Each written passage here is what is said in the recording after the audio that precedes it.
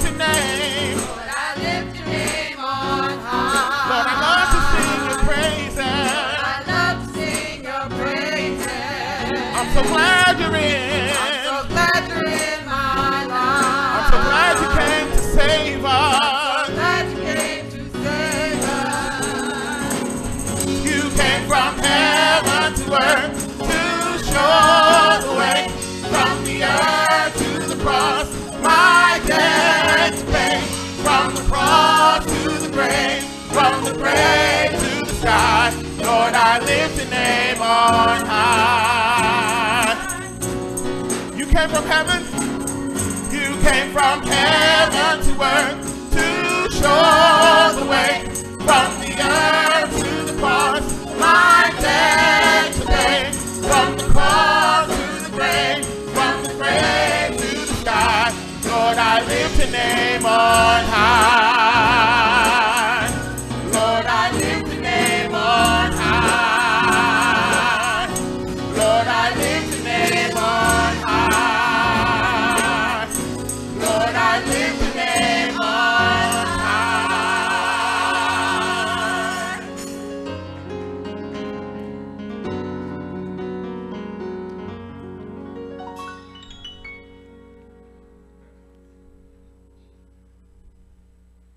You may be seated.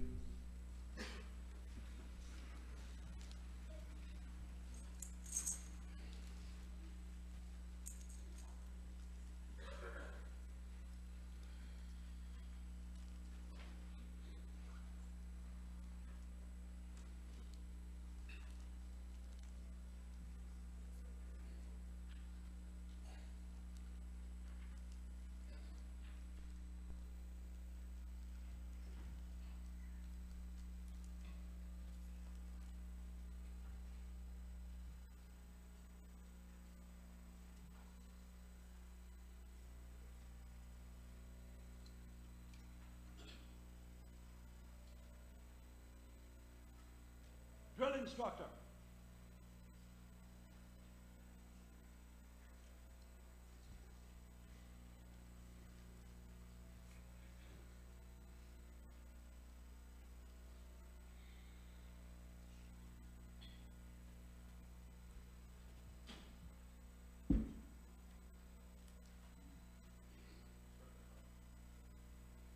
Charge.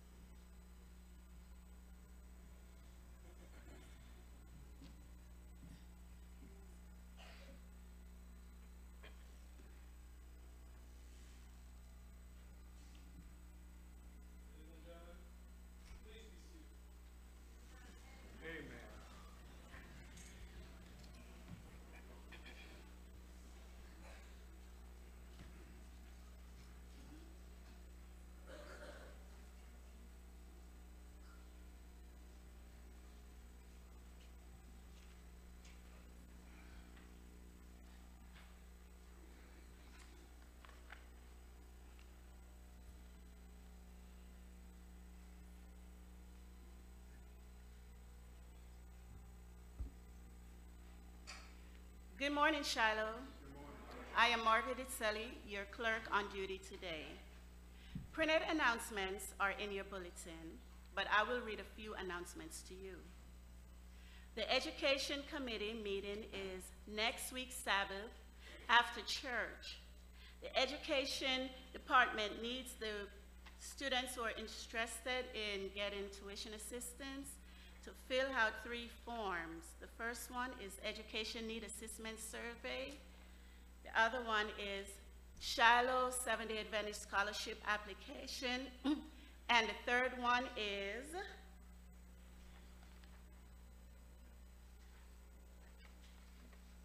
Tuition Assistant Request Form. The Family Life Department is having a talent show this evening at 7 o'clock. There is still time to sign up for the talent show. Please see Sister Samantha Archer, Andrew Garden, Lisa or Richard Sam to sign up for the show.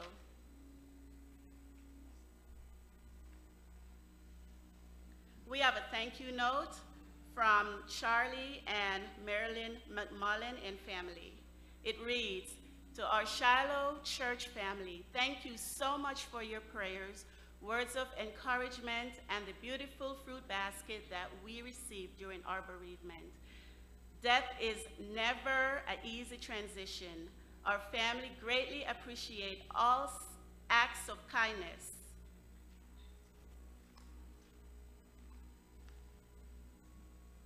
Brother Rick Morris lost his mom, and she was funeralized a couple weeks ago.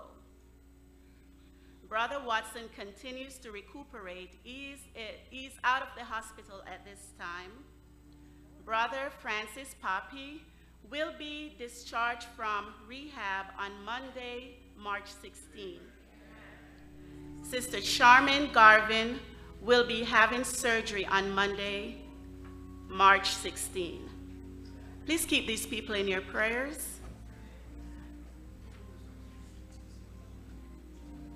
Okay, we have 2 readings.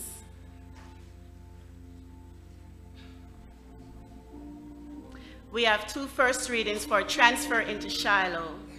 The first one is Sister Chelsea Ross transferring into Shiloh from First Missouri Seventh-day Adventist Church. Amen. We also have Sister Rashawn Bodkin Greenlee transferring into Shiloh from Riverside Seventh-day Adventist Church in Nashville, Tennessee. Okay, now to acknowledge this week's birthday coming celebrants. We have Marcus Mitchart, whose birthday is today on March 14. We have Nia Jackson, Jeremy Carter, whose birthday is on Monday, March 16. We have Keegan Harris and myself, Marvia Ditzelli, whose birthday is on St. Patrick's Day, March 17. That is on Tuesday. We have Rihanna Allen. Her birthday is on Wednesday, March 18. And Chris Francis and Bradley Joseph birthday is on March 19, which is Thursday. Emily Farrell's birthday is on March 20, which is Friday. Okay.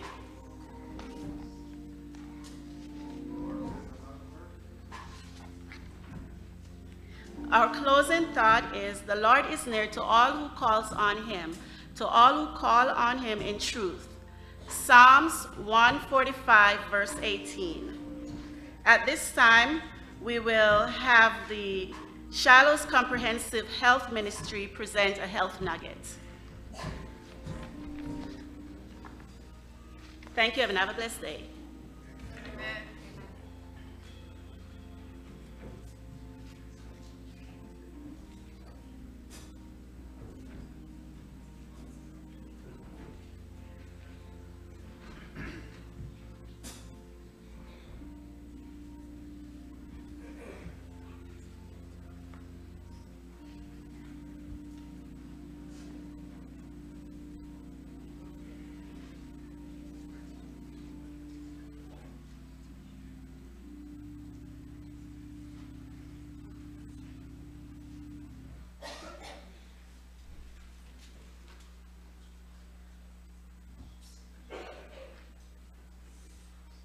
important thing people can do to avoid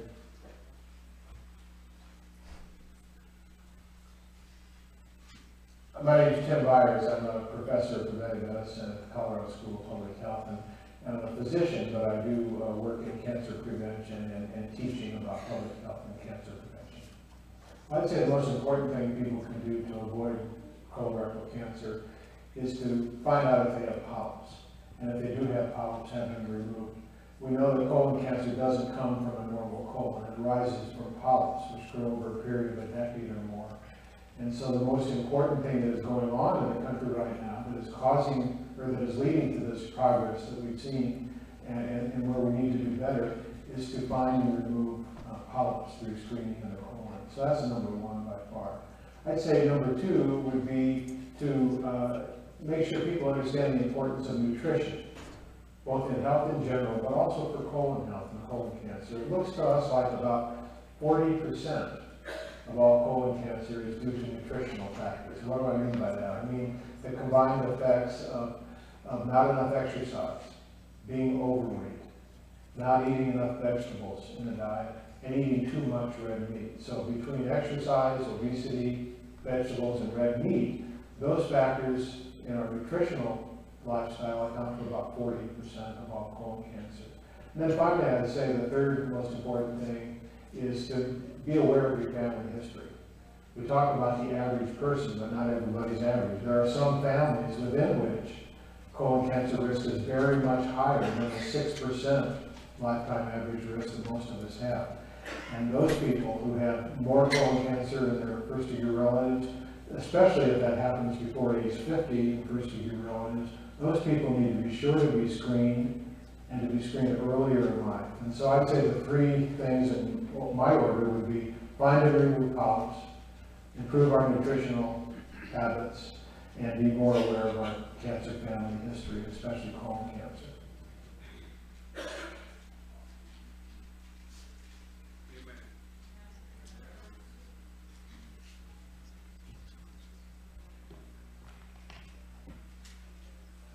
First of all, we want to thank all of you for being here this wonderful Sabbath morning. And we want to thank the parents who work with our adventurers and our pathfinders. We know it's a major sacrifice that you make every 2 weeks to make sure the first, the second, and fourth Sunday of each month to make sure that they're here. And so we're just so proud of our young people. Amen. They have really worked hard, and they continue to work hard. And at this time, I am going to ask our drill instructor, Brother Hodge, to come forward. He has a couple presentations he would like to make. You know, I started pathfindering when I was 9 years old. I was too young to even join the Pathfinder Club, but my mother was the director, so I cheated. I went and I took the first class, and too young to invest. And the church wouldn't allow me to be invested or even wear a uniform. So my first uniform at 9 years old, the Pathfinders, was black and white. And I marched in the first investiture service and stand proud, and didn't receive my pin until I was 10 years old, when I took my second class, and when I invested, I got 2 pins at once. At a young age, I took an interest in marching. And I just loved how marching was, just the cadence and the steps, and how precise it looked. And I kind of took it serious, and at times I joked around and goofed around with it, but I continued to work with it and work with it and work with it. How did I know at 9 years old that I would be joining the U.S. military? I didn't know, but I took drilling serious. I paid attention when it was time to drill. And when I graduated from high school and I did decide, you know what, I'm going to join the military, thanks to the Pathfinders and the drilling that I learned in Pathfinders, I was able to become a squad leader in basic training, because I now was looked upon as one of those who knew how to drill, and the drill sergeants gave me the responsibility of making sure everybody in my squad knew how to drill. And so thanks to Pathfindering, I was able to take the skills that I learned from Pathfinders into the military. I got out of the military some years later, and who was to know that one day I'd be called to become a member of the U.S. Customs and Border Protection Honor Guard team. As the photo was taken 2 weeks ago, 2 weekends ago, up on the screen now. And I'm proud to say that because I was a Pathfinder, because I learned drilling and marching in Pathfinders, I became where I am today. And at 9 years old, I would have never guessed this is where I would have been. So my point and my message to you Pathfinders and adventurers is, you know, don't let anything slip you by. Take it for what it's worth. Take the lessons that you taught and apply it at some way and somehow to yourself. It's going to pay off at some point. Okay? Amen. I would like, Director, I am proud to announce and present to you our Pathfinders Drill MVPs for the month of February. Each month I review and I take note of the Pathfinders when we're drilling, and the 2 Pathfinders, male and female, that has the highest marks for the entire month receives an award starting in the month of February. I would like to ask Pathfinder Janelle Ryan and Pathfinder Kadeem Francis to please come forward.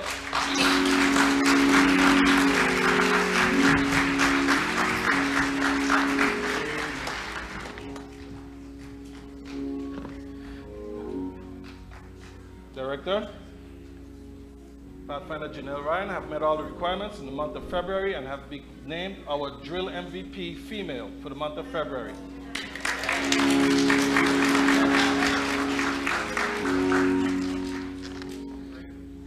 Director, Pathfinder Kadeem Francis has met all the requirements and has been named our male MVP driller for the month of February.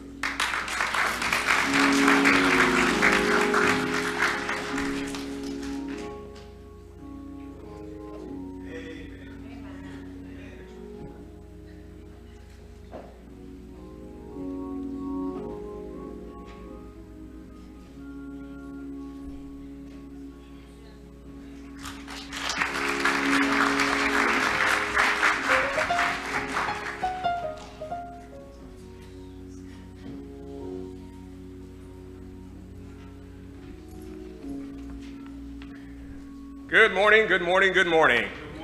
All right. You're looking good down there today. Look at the colors. Wow, nice. Good morning. My name is Leroy Rodney, and I am the Community Service Director here at Shiloh Seventh-day Adventist Church. So on behalf of our Shiloh Community Service Department, we welcome you to our church to celebrate Community Guest Day today. Amen. You know, Shiloh SDA Church is a community-based church here in the city of Smyrna, Georgia. Community service reaches out to our brothers and sisters through the love of our Lord and Savior, Jesus Christ. We serve those in need. We are the shelter in the time of storm. Amen. Community service feeds the physical and spiritual food to nourish the body and the soul. You know, one hand washes the other. We are a committed people. I will never forget from whence we came. We are a city that sits on a hill that will never be hidden. Let those who are able come and join us today as we celebrate those of us who serve. On the lips of those who serve are the words, I am my brother's, I am my sister's keeper. Here at Shiloh, we have a mixture of programs to meet the needs of our community. From a vibrant food pantry service to health ministry services, from programs for seniors, for our youth, and for our children, just to name a few. We celebrate all the other agencies and individuals who strive daily to make a positive difference in your community, to brighten the corner where we are. Community service is alive and well. We are one.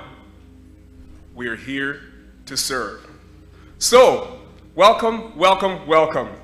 Welcome to, if you're part of the law enforcement community, we welcome you. If you're part of the fire department, we welcome you. If you're an elected official, we welcome you. You know, members of the school system, we welcome you as well. If you're from around the block, we welcome you. If you're from across town, you are welcome. If you're from another city, we welcome you.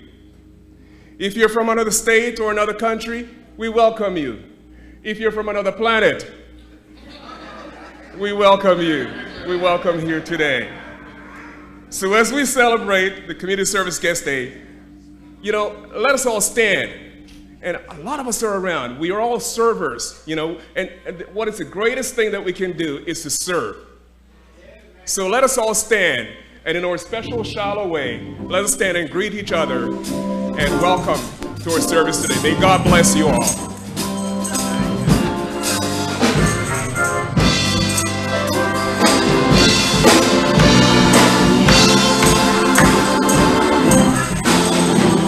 I was glad when they said unto me, let us go into the house of the Lord.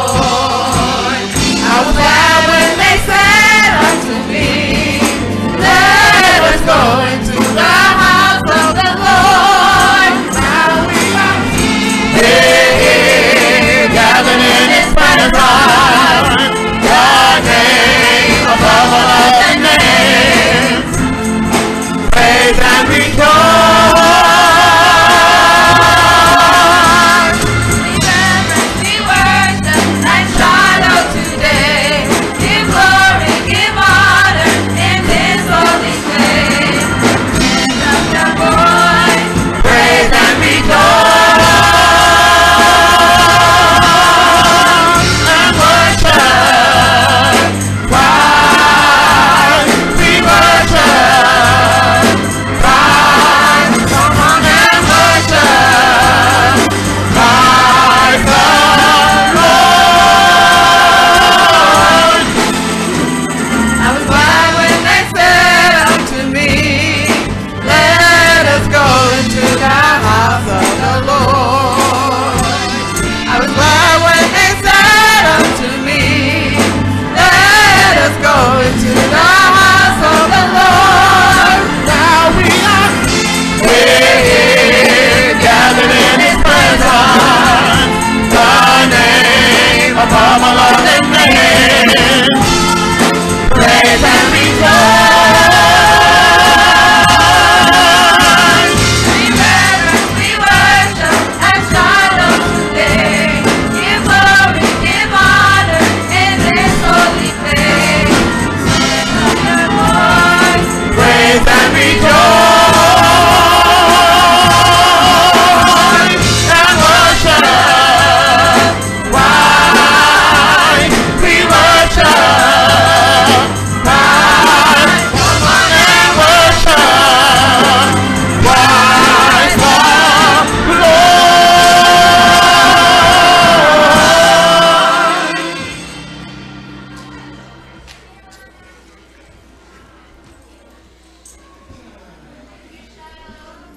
Please make it swiftly back to your seat.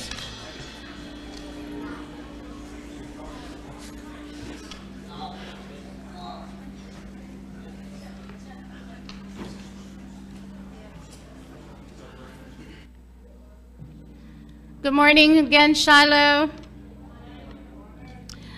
It is Community Guest Day. I know Pathfinder, you know, I almost felt like it was Pathfinder Day because of all the goodness that was going on. Wonderful, don't they look good? Yeah. Okay, and just as a note, community, you know, when you see them in the community, if you're visiting, these are Pathfinder clubs. These are not the Boys and Girl Scouts, and we want you to give them every courtesy that you can afford to give them, and they will be in your community giving out tracts, doing everything that to keep up with our mission to teach and go out into the world and preach. Amen? All right, and win souls. All right, so today, as it is our custom, we honor a few people on our Community Guest Day. this is about what the community is doing. Oftentimes we collaborate, as in the case, the Personal Ministries Department and Comprehensive Health Ministries Department, the Bible Bowl, all the SWAT team, all the other groups, they collaborate in order to go out and go into some of the nursing homes and the apartment complexes. Now, here's the thing. One person was able to seek us out. Isn't that amazing? Amen. And you know how she sought us out? She saw the logo and our van in the community, the church van. And because of her background now, she's not Seventh-day Adventist, but her family in Guatemala are associated with the Seventh-day Adventist Church, the conferences there and everything, whatever that conference is over there, but they're associated with that. And because of her knowledge of this, she was able to recognize our van and invited us to come into the Concord Chase Apartments over here in Smyrna, the Concord Chase Apartments, to minister to the residents there. Isn't that amazing? So here we are today, doing as much as we can, and I know Elder Clark is leading out that department in going over there and collaborating with our honoree, and they're doing great things and more to come. Next week, everybody will be going over to do a good program over there. And so back to our honoree. So just giving you a little synopsis of how we came to have this relationship. So a couple of months ago, we're looking for the person that, as you can see in our bulletin, unsung hero. So for the first time, I relaxed and I said, you know what, let God lead and guide to find someone, and let's not hurry the process. And 2 weeks ago, we got a call from Brother Clark saying, hey, how about this lady over by Concord Chase Apartments? Of course, I could always read bios and everything all day, but I wanted to meet with her. Now, if you ever go up to Concord Chase Apartments, you will know it is rough stuff over there. It's not your gated community that you just walk in and everything is wonderful and you park your car and you get out and you go about your business. You almost need a security guard, correct, to go there. Anyhow, I went over there by myself and I had to meet our honoree. So after meeting her, I tore up the bio, because it's simple. Miss Yesenia Cienfuegos. She's an amazing woman, and if you look inside your bulletin, I did a little bio on her, so you can read that at your leisure. But just wanted to let you know the kind of woman that I met.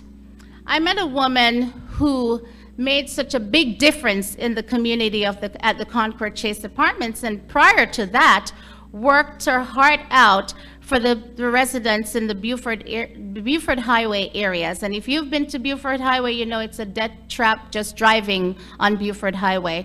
You know all those stoplights? She was responsible for getting grants, working with the community there to get grants, because one of her residents, she was a property manager, one of the residents got killed simply by trying to cross the street. So she was influential, very influential in getting grants so that they could put stoplights in so those pedestrians could cross the street safely. Amen? And not only that, she also cleaned up the neighborhoods there, which led her to put her own aspirations and goals of finishing college and everything in place or on hold to pursue another job as the property manager at the Concord Chase Apartments. That's self-sacrifice right there. Then it gets better. Not only did she do that, but she asked her husband and her daughter to pack up and move into the Concord Chase Apartments. I'm not going to do that, and I know that you guys are not going to do that. And they packed up and they went in to this community and put themselves at risk to fight bullets and everything, literally, okay? There were death threats that she received, and through it all, she was able to stop the violence, which earned her a few accolades from the police department, who wrote her a letter saying that, hey, because of the poor management of her predecessors, that she was able to come in and clean up the program. And here's how she did it, because this impressed me. She went in the midst of a riot, like literally went in the midst of a riot, and said, stop. Stop the fighting. This is where you live. This is where you're going to keep in order. And she literally did that. And she expressed to me that it wasn't her who was talking, but it was God who was speaking through her. That impressed me. And one of the gentlemen that I met, and I'm not going to show you the video clip because it wasn't that well put together. But he was actually the one who I asked for directions to get to the leasing office, only to find out that she hired him because he was one of the gangbangers, if you will. And she hired him to help to clean up the property and became one of the maintenance workers. And he, at a later date, will show you the little clip, my amateur video, of how gracious he was and how grateful he was for her as a person who helped to not only put jobs into the hands of the people who are just sitting there working, not working, and bringing down the community, but also getting the residents together. I was there for about an hour, while some of the residents came in and they had different problems. And the way I looked and I saw her dealt with all these issues just so kindly and, respectful, it really spoke to me that we truly got our unsung hero, and God did a wonderful, came through for us once again. And one last thing, what really spoke to me again was that every Thanksgiving, you know how we pack up and we go visit relatives and we eat a lot of turkey and vegetarian turkeys? Well, Miss Cienfuegos, she gets together with the residents and they collect turkeys and they cook them and they cook all these meals and they spread it out right at the leasing office, and she and her family with all the residents, or most of them, get together and they eat their meal together. Now that did it for me. And I'm sure that will speak to you as well. She's kind of shy, and at this time, I'm going to have Yesenia Cienfuegos come up, and if someone will help her, come up, because we have a few things for her. Come right up here. Come right up here. Amen. Amen.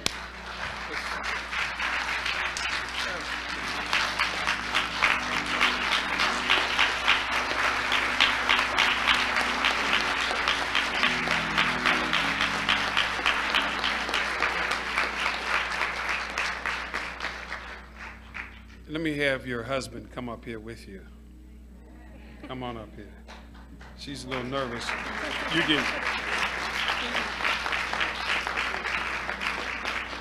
You have permission to put your arms around her and hold her hand. You can do all of that stuff up here. Yes, sir. Yeah, come on. Get the family up here. That's right. We got sister. Come on up here. This is a tremendous moment. I'm trying to see how to negotiate my way through this name.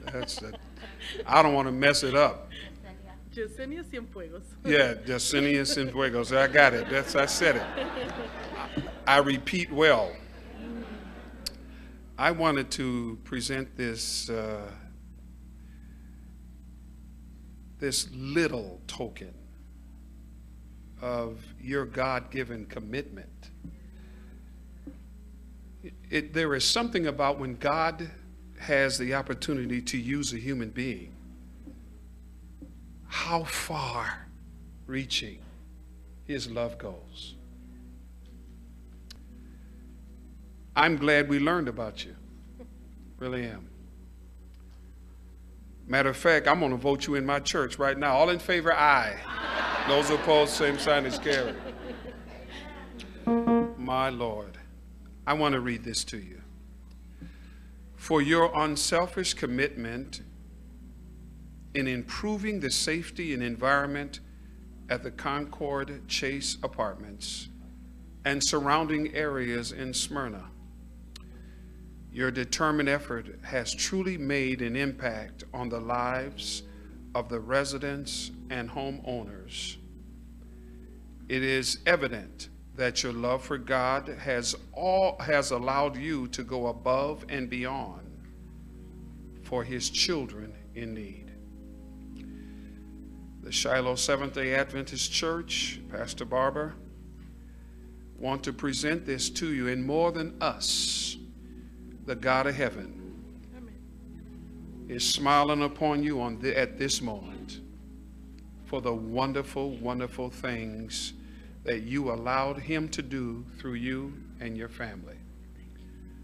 It takes a lot to move into, but I'm glad you believe in what you're doing. That sure proves that. May God bless you. Thank you.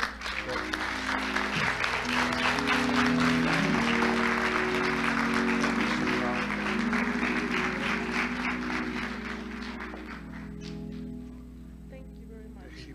I appreciate that. Thank you. All right. You want to give me a hug?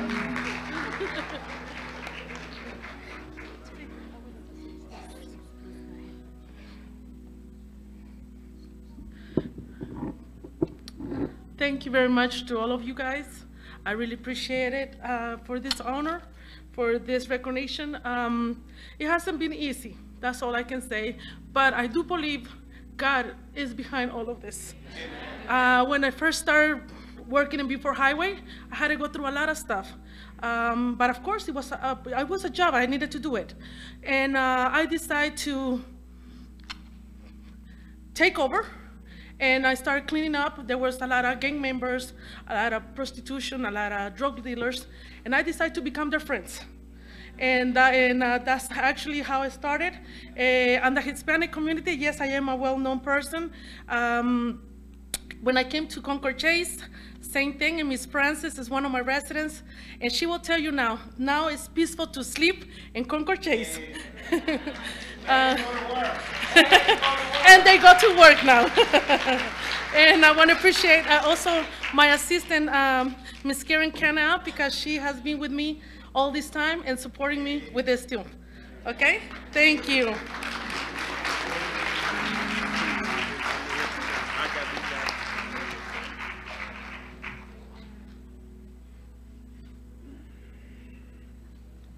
BBC.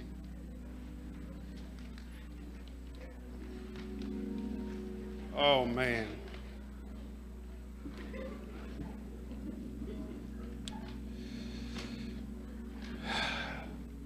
What a wonderful day. I know there's going to be somebody in heaven. I don't know about you, but I plan on being in a place like this, where somebody like this hangs out. I want to be there too. Good morning, good afternoon, morning, still morning, afternoon, still morning. Good morning, glad to be here. You know, last week we were out of town, and I bring you greetings from CPC. I had to numb myself driving 10 hours. I'm old, you all. I'm telling you, I don't know how you do it. But I said, well, sit back and be numb, because you got a long way to go. Got to get back to Shiloh. I just love Shiloh. I felt good when I got on this side of the Mason-Dixie line. I'm home. I left the north. I'm in the south now, but I'm glad to be home. Let me have all these Pathfinders and adventurers stand. Look at this crowd. Look at this. Look at this. Come on.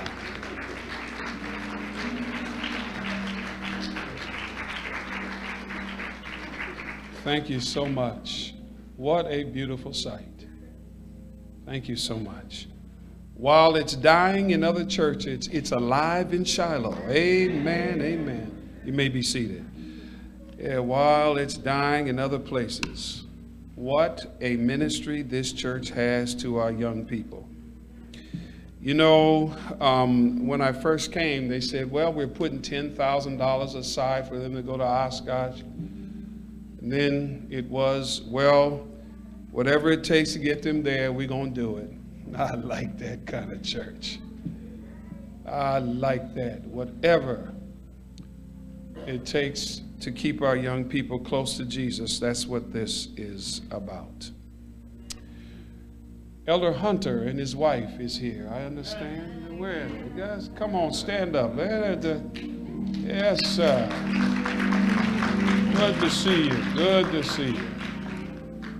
They sent that my way. And Rick, where's Rick? We prayed for you. Rick lost his mother. No, it's not easy.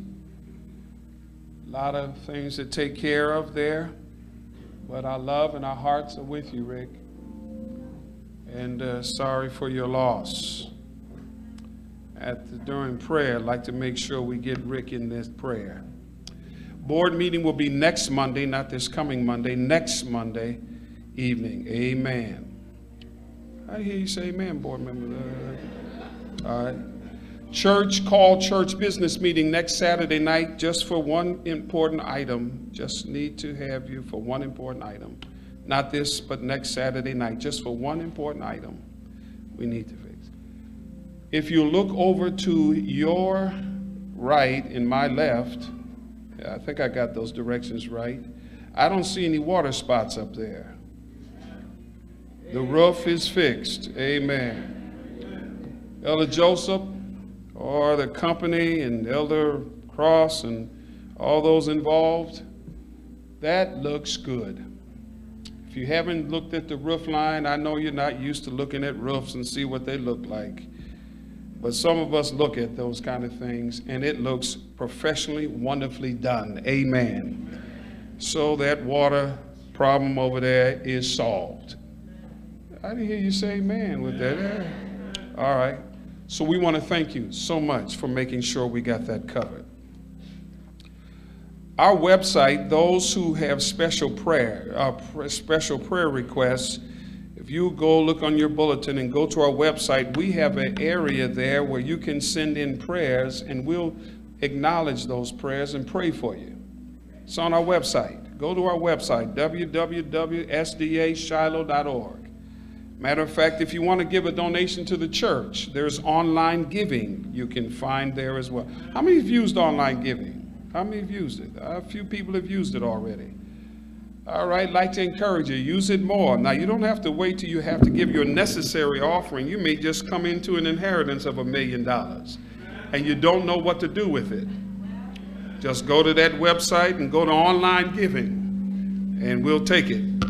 We can use it.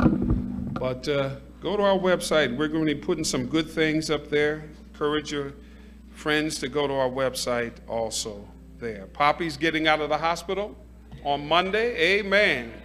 Long journey. Thank God. Anytime you can get free from medical personnel, you're friends, but it's time to move on home. Thank God for Poppy there. Still want to pray for Derek and Sister Garvin for her surgery coming up, and we'll keep you informed. Want to make sure we have everybody in prayer. Dinner will be served after church today, so you'll feel free. Tonight, Shiloh has talent. And if you would like to be a part of that, who's that to see our family life, Lisa, or see Andrew? Yes, you can see those two and get your name on the docket. And we'll see what kind of talent you have tonight. Amen. All right? Now, remember, if you display the wrong talent, we put you out. I just want you to know that.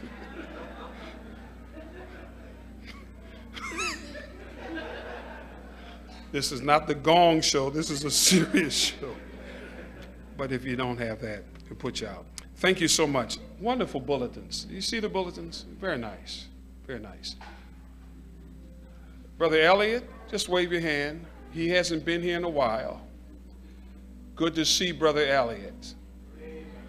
And then my good friends in the back there. Our Bibles from the pantry, our Bible students, and my good friend, I see him back there. He came up today. I see him. He comes sometime. Just wave your hand back there. Let everybody know you're here. There you are. Yeah, there he is. There he is. There you. I'm talking to you. Yeah, there he is. Glad to see you all today. Good to see you. Our pantry is moving forward, folk. Thank the Lord for his providence and his goodness to us. We can help as many people as possible. I want us to pray as I'm about ready to sit down. I told my wife I woke up with a burden on my soul this morning. Yesterday I was sitting in the barber chair watching the news. And I was hurt with all the killing that's going on. Just useless foolishness. The hood is beginning to make me sick. And I know why we have to help people. Our folk don't know what they're playing with, people. Taking lives unnecessarily because of car doors, hats, shoes. And I said, we got to do something to help our people understand what they're running after is total foolishness. Doesn't mean a hill of beans. 20 years in prison for doing something they're sorry for later. You help me. Because I get angry when I see that stuff. I just want to say to our young women and our young men, life in this world is not all. Don't you try to get everything here and lose your soul. Marry the right person. Stop trying to be like everybody else. Excuse me, but I just have to tell you. I don't care what people are doing and what they have. Don't you lose your mind. Your beauty is far more than your shape. And how you can do your hair.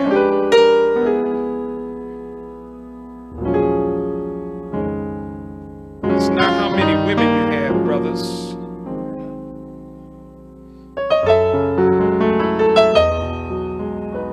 I say this because I woke up with that burden on my heart this morning. Tell our young people, keep yourself close to Jesus. And if nobody talks to you, Jesus cares. We care. Keep yourself from that foolishness in the street. It ain't worth it. Hold on to your children. So what, you don't have what the Joneses have. Have Christ and keep him in your home.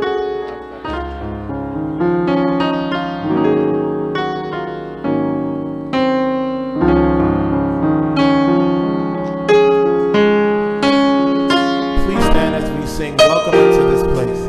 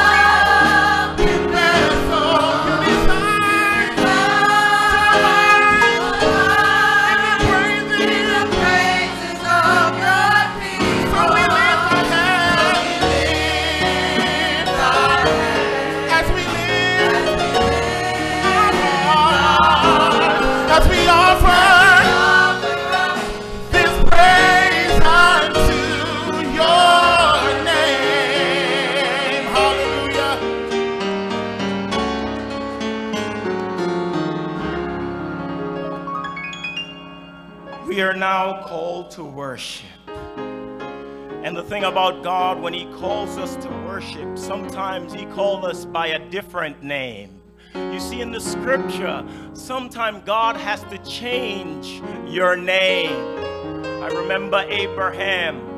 Abraham's name was Abram, and then he was turned to Abraham. His wife was Sarai, and then she was changed to Sarah. Their grandson, Jacob, his name was changed from Jacob. I love the story. I tell it to my son all the time. Jacob wrestled with God, and he held on tight to God. He held on so tight to God. You ever hold on tight to God before that God have to say to you, let me go? God said to Jacob, let me go. And Jacob says, no. What did he say? I'm not gonna let you go until you bless me, Lord. And God said, what is your name? Jacob replied, Jacob. He says, you're no longer a deceiver. You're no longer a liar. Your name shall be Israel. And God changed a man by the name of Saul into Paul. And we just want to thank God that he changes our name. Don't you want to thank him this morning for changing your name? And it doesn't matter where you're from, what language you speak. God is good and merciful. And if you speak Spanish and you're from a Spanish-speaking country, just say, Gloria a Dios. And if you're French, you can say, Béni soit l'Éternel. Merci Jésus. Béni Emmanuel. And if you're from the Gold Coast, like I feel I am from the Gold Coast, you can say, Onowame, Medawase. Or if you're from South Africa or Zimbabwe and you speak a language called Zulu, you can say, Siyobanga Inkosi. Or if you're from Zimbabwe and you speak Shona, you can say, Tendada Ishi. And if you're from Kenya, you can say, Asante Mongo. And if you're from Korea, you can say, Kamsahamnida. So we gotta thank God, and I thank him, God. I must say this: Hota ho Dios agape esteem. And you're all looking around to you and say, that is Greek to me. Your assumption is correct because that's New Testament Greek, and it literally means, for God love is. Let's praise God. Who is this God? I've represented every continent except one. And the continent that I didn't represent this morning is a cold continent. Matter of fact, no human beings actually are born or live there. Scientists research there. And this place is called Antarctica. So if you go to Antarctica and you interview the inhabitants there, you will get albatross, which is a seagull, or you will have penguins. And if you ask the penguins to praise God, God said that if we do not praise him, the stones will cry out. So if you go down to Antarctica and ask the penguins to praise God and the albatross to praise God, the albatross will say, ook, ook, ook. And the penguins will say, let us praise God today.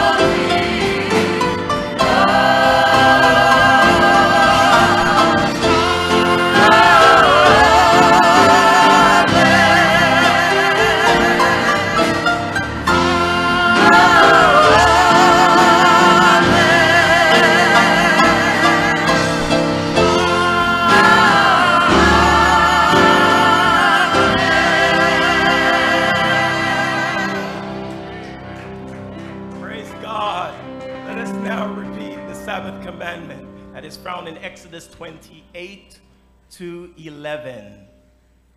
And it goes,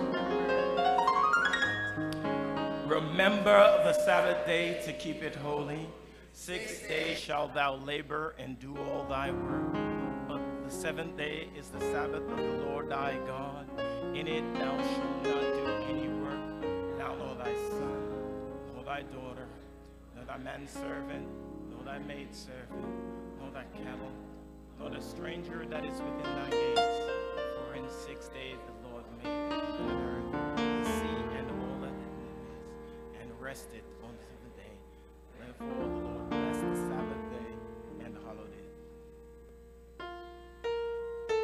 Let's pray. Father, you have been so gracious to us, all of us in this place. What would a world be without you in it at all? So today, it may be a few of us, but there's someone on planet Earth that appreciates your goodness.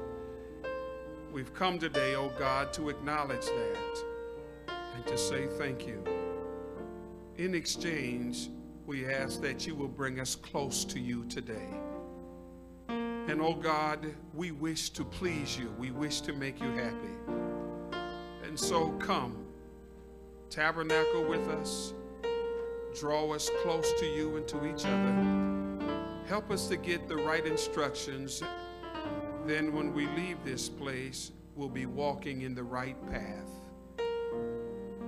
This is our prayer, our request to you. In Jesus' name, amen.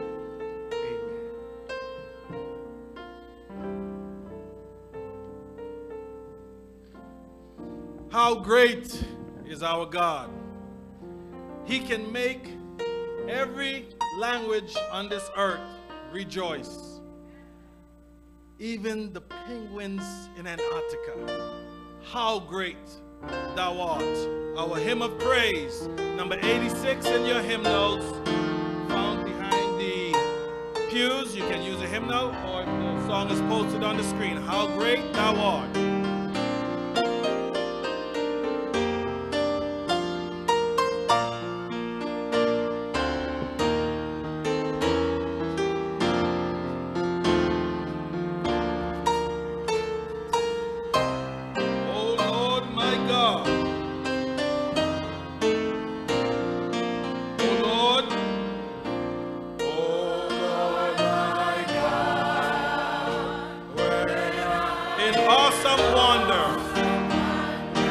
Consider all the words the hands have made. I see the stars. I hear the rolling thunder. They pour throughout the universe displayed. Then sings my soul. My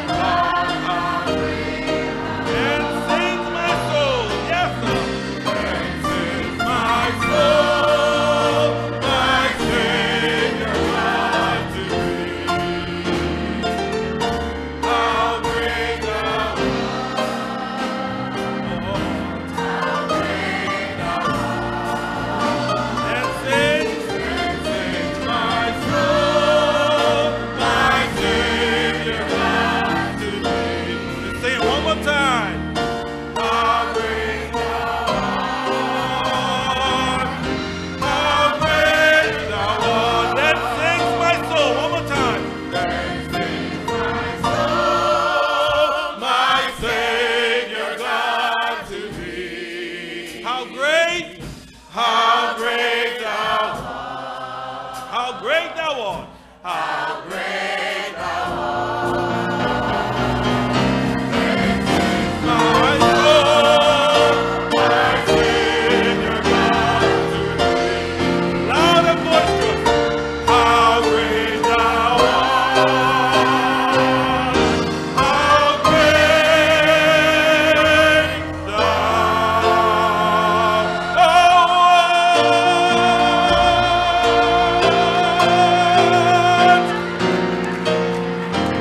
How great our Lord is. Amen. You may be seated. Amen.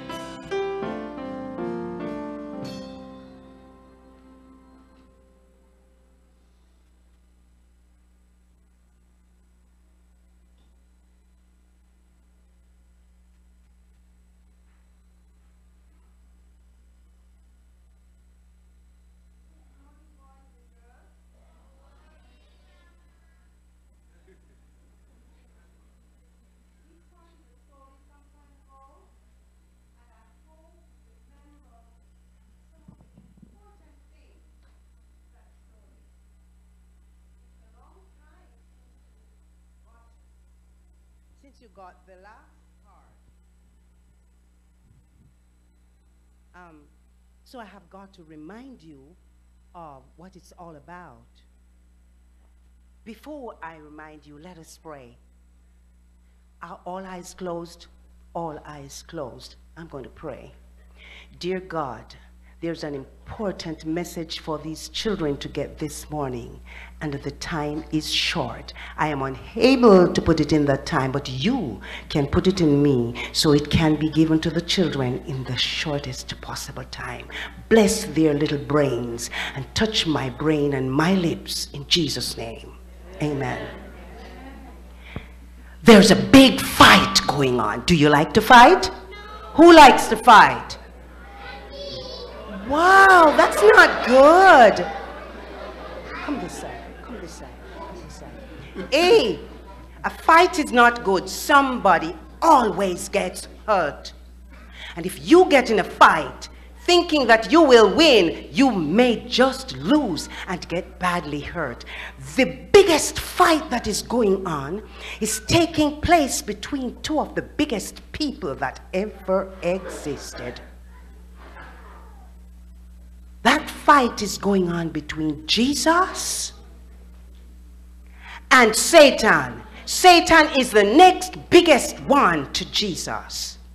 It's a big, big, big, big fight. How big you think it is? Use your arms to show me how big.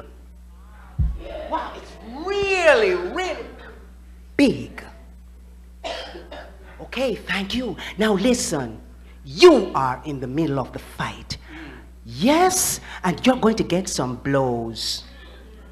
Satan hates God, hates God. How much do you think he hates God? Put your hand up high to show. It's really high, higher than you can reach. He wants to kill God. And so he's doing everything to get rid of God. He wants you dead. Is it true that Satan was one of the high angels? He was the highest angel. He was next to Jesus. He was next to God in power, so he has a lot of power. Don't you ever think that you can fight him. You just can't. He's very, very, very, very powerful. So listen now. Listen now. You've got to come to me lunchtime and I'll tell you. You listen now. He wants everybody. You, all the boys and girls, all the mommies and daddies, every man, every woman, to die and to remain dead forever and ever and ever. God doesn't want that. God loves us. He loves us so much that he said, I want to die for all those boys and girls, all those mommies and daddies, all the men, all the women, all the little babies, that if they will love and obey me, I let them live forever and ever happily. Would you like that? Well, the only thing that could make that possible is that God had to die for us. And so he sent someone to die for us. You talk to me at lunchtime, okay? Remember, I'll be here. Who did he send to die for us? God. Jesus. He sent Jesus. Now, just before Jesus died, Jesus told his friends, look out. Satan is going to try to hurt you because he hates you just as much as he hates God. And because he can't come to live with God, he's going to try to hurt you very badly. But if you love and obey God, God will help you.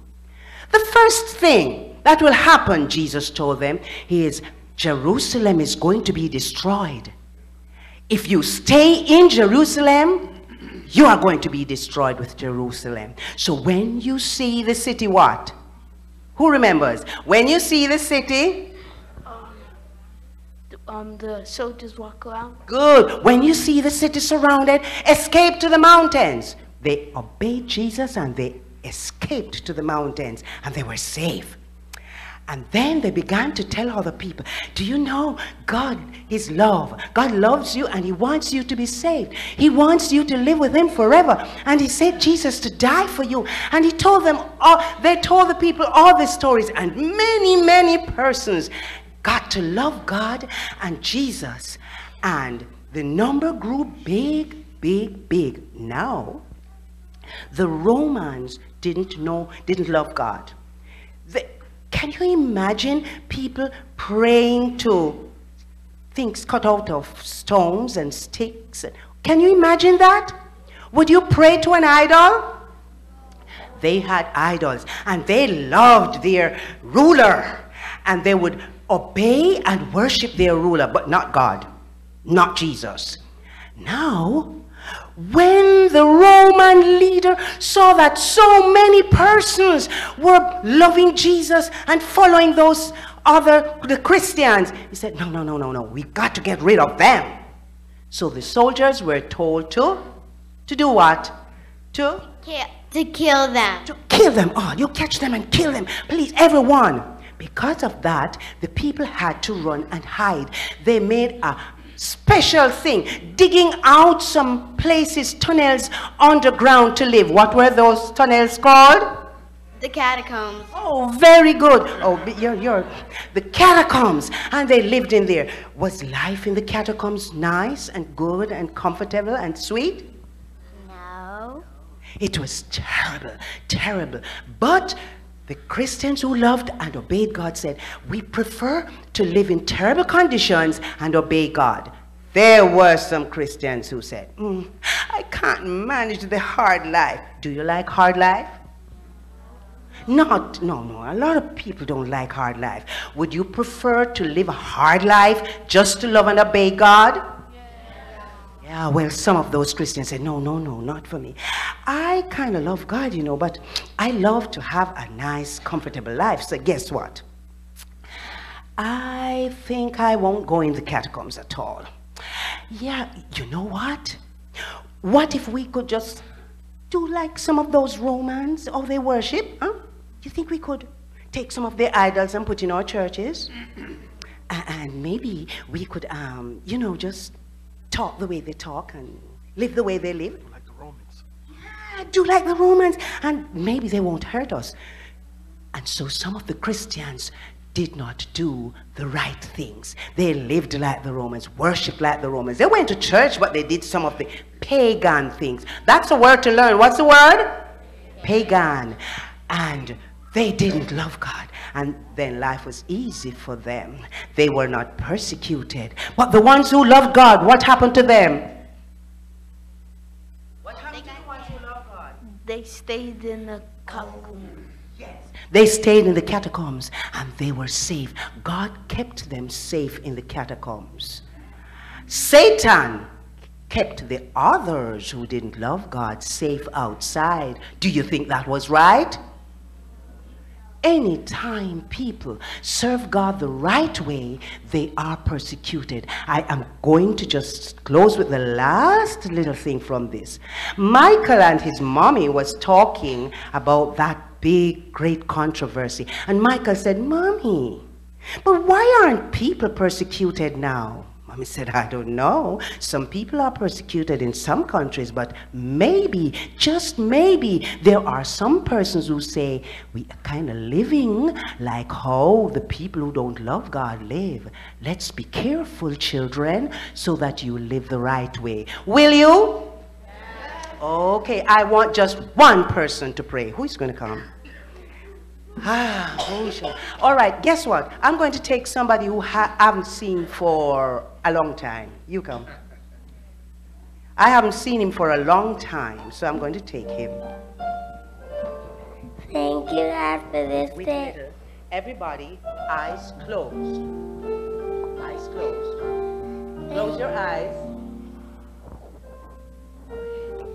Thank you, God, for bringing us here to church so we can do what's right and listen what the law is, so we can not kill ourselves, so we won't behave rude.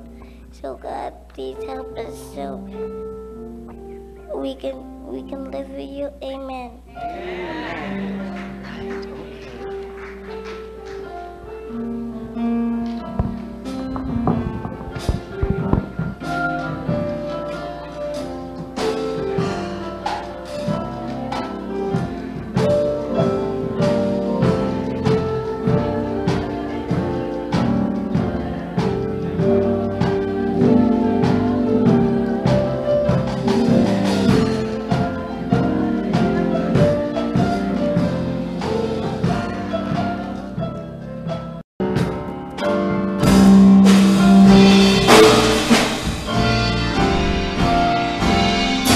Just wanna praise you forever and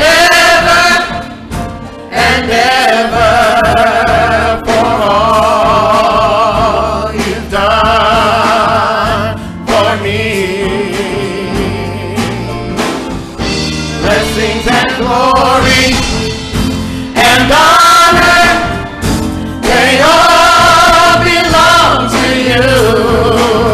Thank you, Jesus, for blessing me. Just wanna praise you, forever, forever, and ever, for all you've done. Say you've done for me. Blessings and honor, they all belong to you. Blessings and glory, and honor, they all belong to you. Blessings and glory, and honor, they all belong to you. Blessings and glory, and honor, they all belong to. Blessings and glory, and honor, they all belong to you. Thank you, Jesus, for blessing me.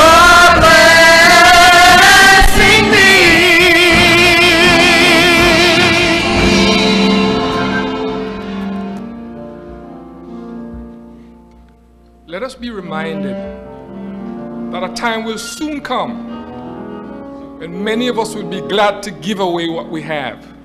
A time will come when the things we have won't mean anything to us. And it's important to remember why we give. Will a man rob God? Yet he hath robbed me. But he say, wherein have ye robbed thee? In tithes and offerings. Ye are cursed with a curse, for ye have robbed me, even this whole nation. Bring ye all the tithes into the storehouse, that there may be meat in mine house. And prove me now herewith, said the Lord of hosts, if I will not open the windows of heaven and pour you out a blessing, that there shall not be room enough to receive it. And I will rebuke the devourer for your sakes, that ye shall not destroy the fruits of your ground, neither shall your vine cast your fruit before the time in the field, said the Lord of hosts. Let us pray. O Father and our God, as we, your children, live and dwell in these last days, let us recognize these opportunities to give ourselves, of our time and our talents. Let us recognize what our purpose truly are. To be the last heralds of taking in your message to all the corners of the earth. Let the tithes that have been presented here today be a blessing for that purpose. Bless the people who gave and those who could not. And Father God, let all of this that has been handed to you be the tip of the spear, even the ramrod against all of the bastions that would stand as an obstacle for the spreading of your gospel in these last days, for Christ's sake. Amen. Oh Lord, we return what is thine, and we offer the gifts of our praise and our lives. We say thank you for the blood that you shed. We say thank you for your spirit so near. We say thank you just for bringing us here.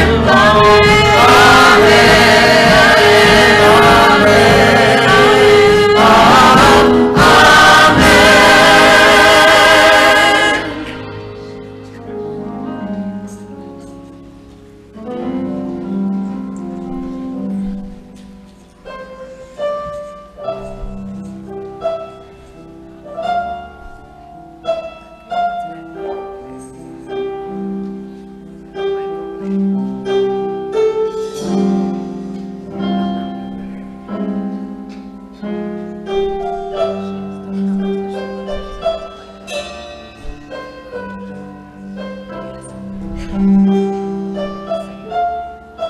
Make us one, Lord. Make us one. Holy Spirit, make us one.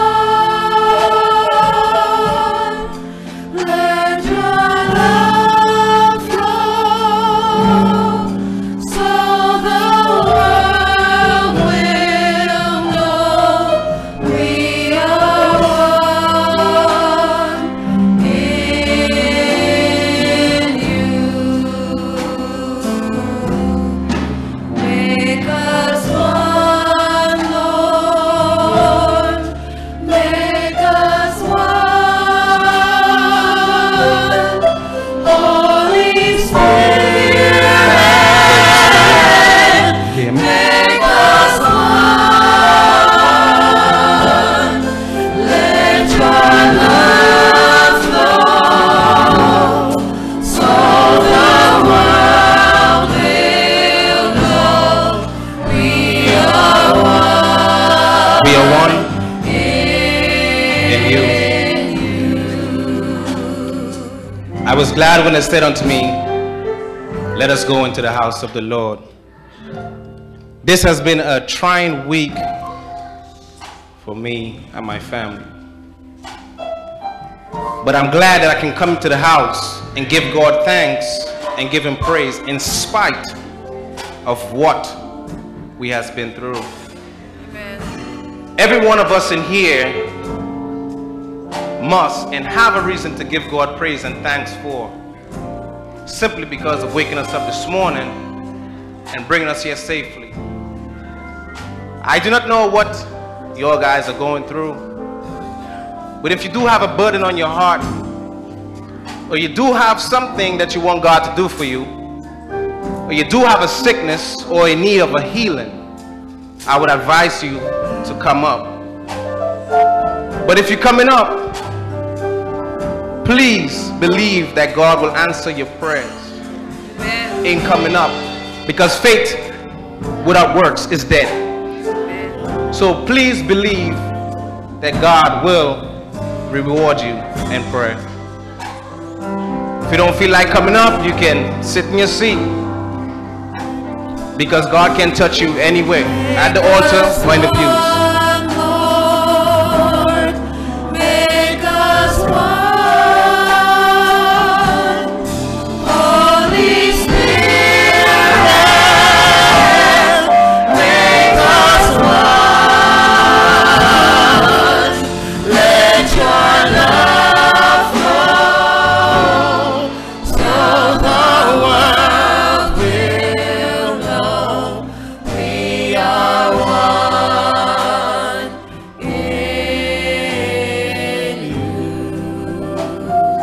Dear Heavenly Father, Lord, we give you praise, we give you thanks, we give you honor.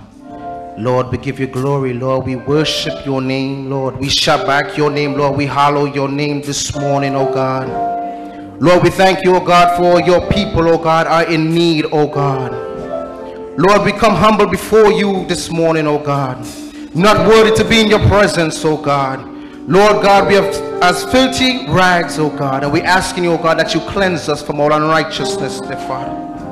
Wash us, oh God, in your blood, dear Father. As your songwriter says, what can wash away my sins? Nothing but the blood of Jesus, oh God. So, Lord God, we thank you right now, oh God, for your healing power, dear Father. Oh God, have your own divine way this morning, oh God. We thank you, oh God, for the sick and the shut in, oh God. I pray, oh God, that you will guide them, oh God. You will protect them, dear Father, in the name of Jesus, oh God. Lay beside their bed, dear Father. Oh God, bring healing to them, oh God. Those who are in need of a job, oh God, provide for them, oh God. A place to stay, oh God. Food to eat, oh God. Clothes, oh God, to wear. Provide for them, oh God, in the name of Jesus, oh God. We fail not to give you the honor. We fail not to give you the glory, oh God. We thank you for spared life. We thank you, oh God, for the young children, oh God. We thank you, oh God, for Brother Rick, oh God. I pray you at this point in time where he's lost, oh God, his mom. We pray, oh God, that you'll bring comfort to him and his family, oh God, in the name of Jesus, oh God. We pray, oh God, right now for those who couldn't make it to church, oh God, for whatever reason, oh God. We pray, oh God, that you will just touch them wherever they are at this point in time. Those who are viewing, oh God, online. Have your own divine way, oh God. And we say thank you right now, oh God, that you will answer our prayers right now in the name of Jesus, oh God. Provide for us, oh God, your children, oh God. For every day that we need you now is now, oh God, and more than ever, oh God. We pray that we will continue to hold on to you. In Jesus' holy precious name we pray. Amen and amen.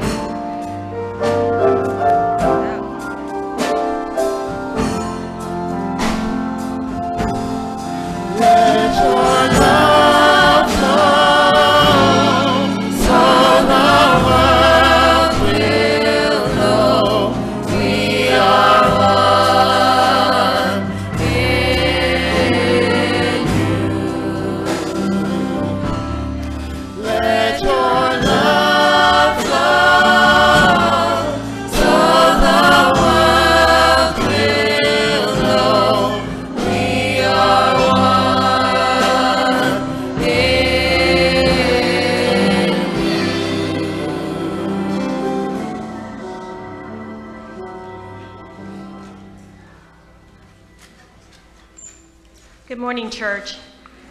The scripture in the bulletin was printed correctly, but the Holy Spirit had another scripture for us to read for our reading this morning. Our reading will be taken from Hebrews 12th chapter, verses 25 through 29. Our new reading will be taken from Hebrews 12, verses 25 through 29. And once you have it, if you're able to stand, let's stand for the reading of the Word of God, please. I will read in your hearing. See that you do not refuse him who speaks. If they did not escape who refused him who spoke on earth, much more shall we not escape if we turn away from him who speaks from heaven. Whose voice then shook the earth? But now he has promised, saying, Yet once more I shake, not only the earth, but also the heaven.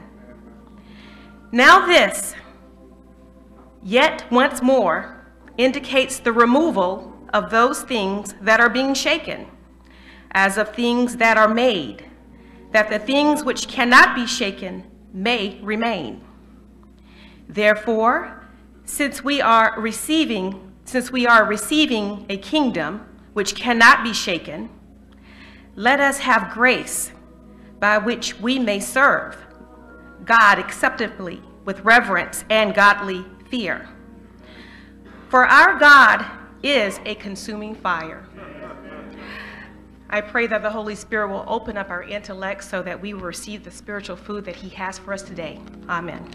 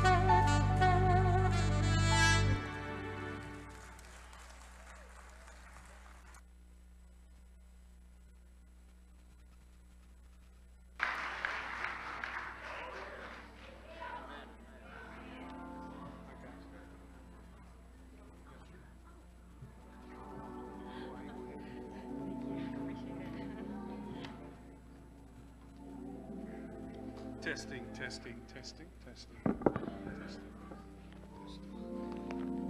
Thank you. Testing.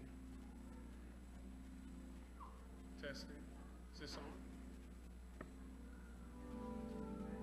I want to thank my brother. Every time he brings that, I can imagine what the Pied Piper sound like. That's everything in you in that. Is it testing, testing? Is it working?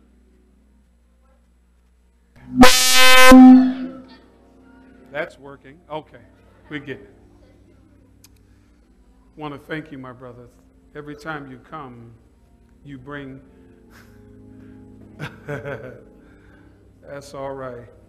We got to take this to the street one of these days.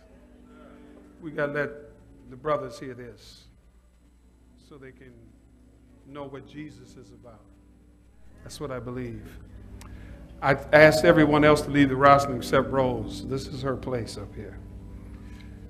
So she can do this. Let's pray. Father, speak to our hearts in these few moments. Say something to us. Oh, God, say something to us, please. Speak, your servants here. In Jesus' name, amen. There were two men that desired to build their dream house. You know how it is about building a dream house? It's a house you can't afford, but you really dream it anyhow. You know about those houses. Well, these two men had, I guess they had gotten the money. They found a nice coastal place on the beach to build their house. The first man decided that he couldn't wait long to build his house. He had the money, so let's get this done. You know how it is. Hardly no planning went into all of the conditions. He just knew it was on the beach. You know how it is on the beach? It's cool. He wanted to be as close to the water as possible. He never took into account that hurricanes frequently come there. The only thing he knew is he had the money, so let's get it done. So he went out and they started digging in the sand, and they dug down just a little deep, but most of all, it was the above ground that he was concerned about. He put all these windows in it so that he could look out at the ocean from any angle he desired, from the bedroom, from the kitchen, from here. Can you see these big bay windows? And all he could see is that water splashing. That was his dream house. It was tough. It was made of stucco.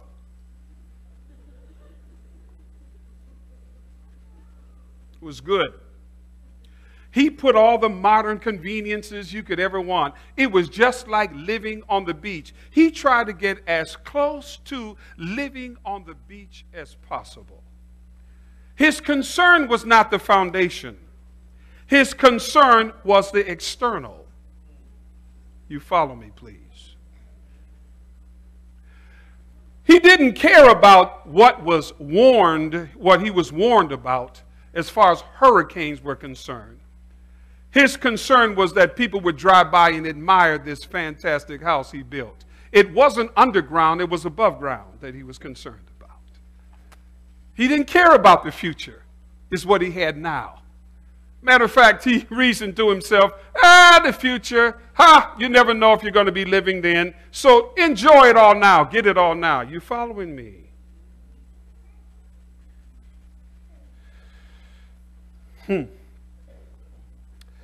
One day, to his detriment, there was warning. Vacate your property. A major 5 hurricane is on the way.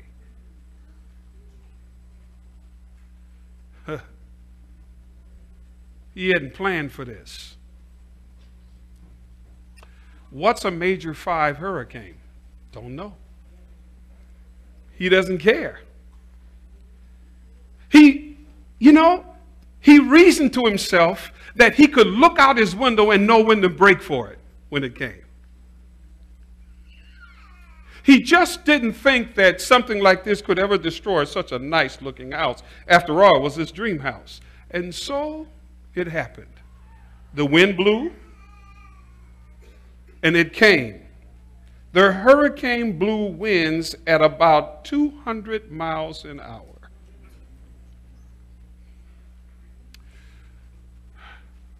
You know what was left? You're right, nothing. His house didn't have any foundation. It was nothing for the wind. It was pretty above the ground, but it had no depth of earth. It was just pretty. That's all. It had nothing to keep it. It was just pretty. The other man wanted to take a while for his house. He had the same aspirations, but he thought about the future. What is it going to take for this to be stable all my life?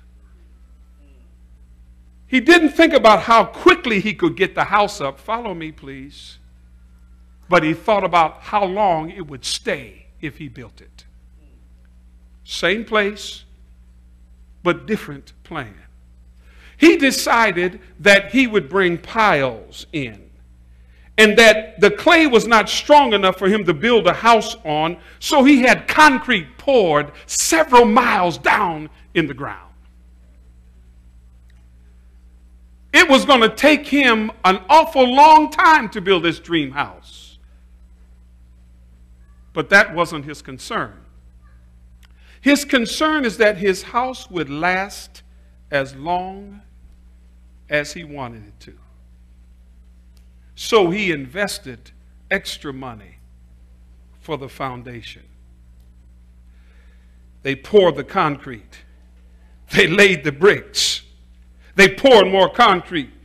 They laid the bricks. By that time, summer had passed. It was getting a little colder outside. People were beginning to laugh. Man, that's taken a long time for that man to build that house. I wonder what that's going to be like. And finally, his dream house was finished. He didn't put in all those windows that the first man did. He just put in a few, just for view.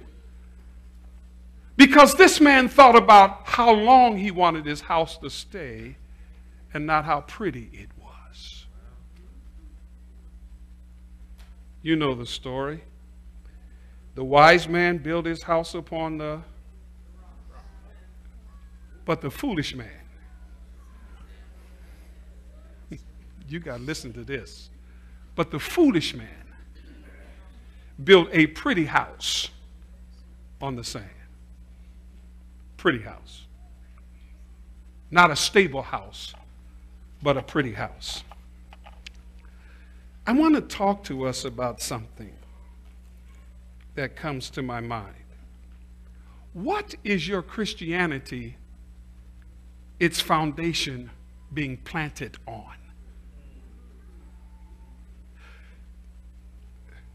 If your faith is predicated only upon God giving you something,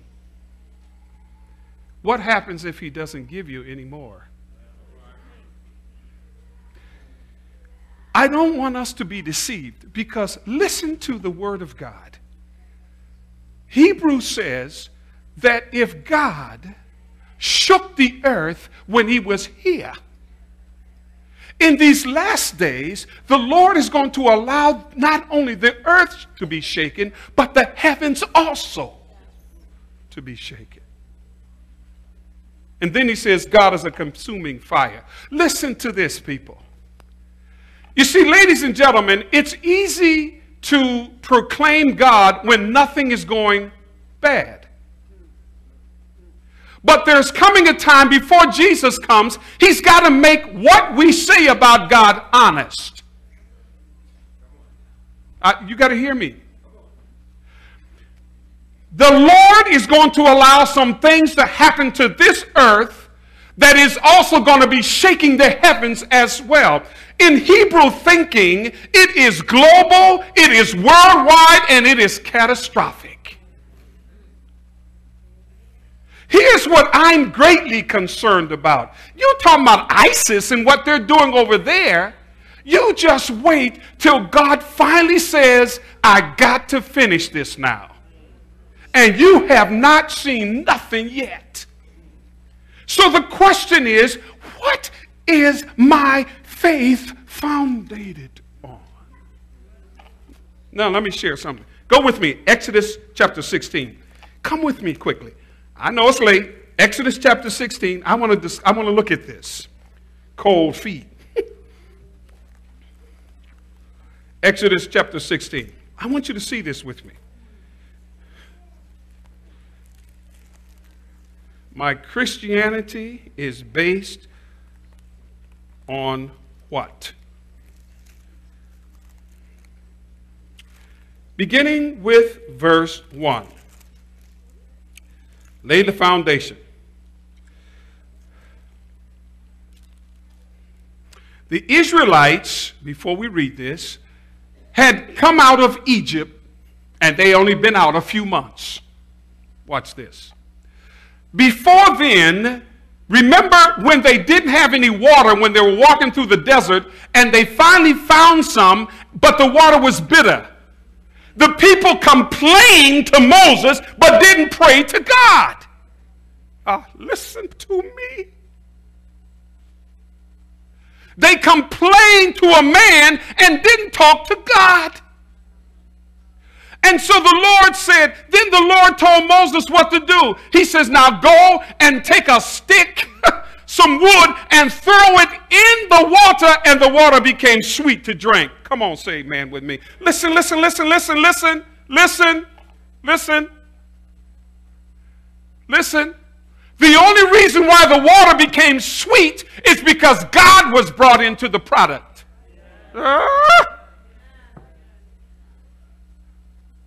Follow me. Listen, saints. The only reason why the water became sweet is because God was brought into the process. Listen. When they came out of Egypt, don't you think God knew what they needed before he got them out?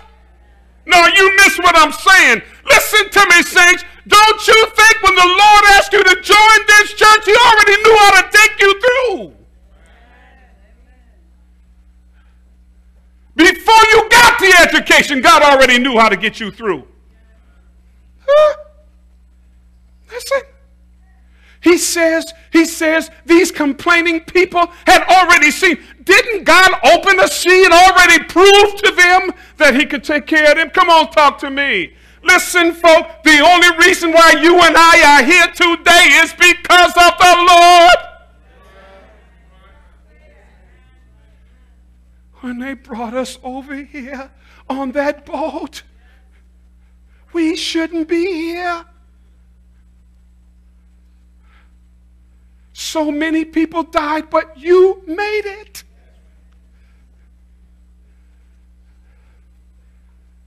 The South was a bad place to live. As bad as it was, you are here today. Yes, sir.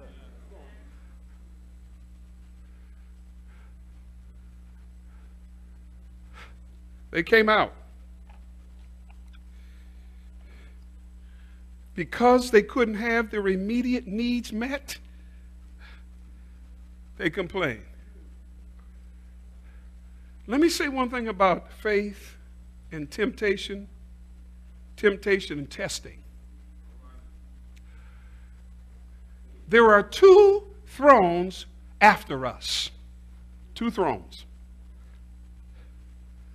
As the children's story was told, God wants us, and so does the devil. Two thrones. Their method of getting us is two different ways. God is testing us to strengthen our faith, and the devil is tempting us to take it away from us. Gotta hear me. You see, testing and tempting are two different things. One is to help us hold on, and the other one is to take what we have. Two, they're after us. So here's what God is trying to do. As he tries to test us, and get this about faith, you never get comfortable with faith. You know why? Because you don't control it. Have you ever noticed that? When the Israelites left Egypt, they didn't know where they were going. That was God's prerogative. And when they needed to eat, notice what the Lord said. They took their flock out of Egypt with them, and the jewels, where were they going to spend it? In the desert. They didn't have any trade stores there. And why would God take them through the most difficult part? Through a desert. There was no promise of water nor food. You know what they had the promise of? Him.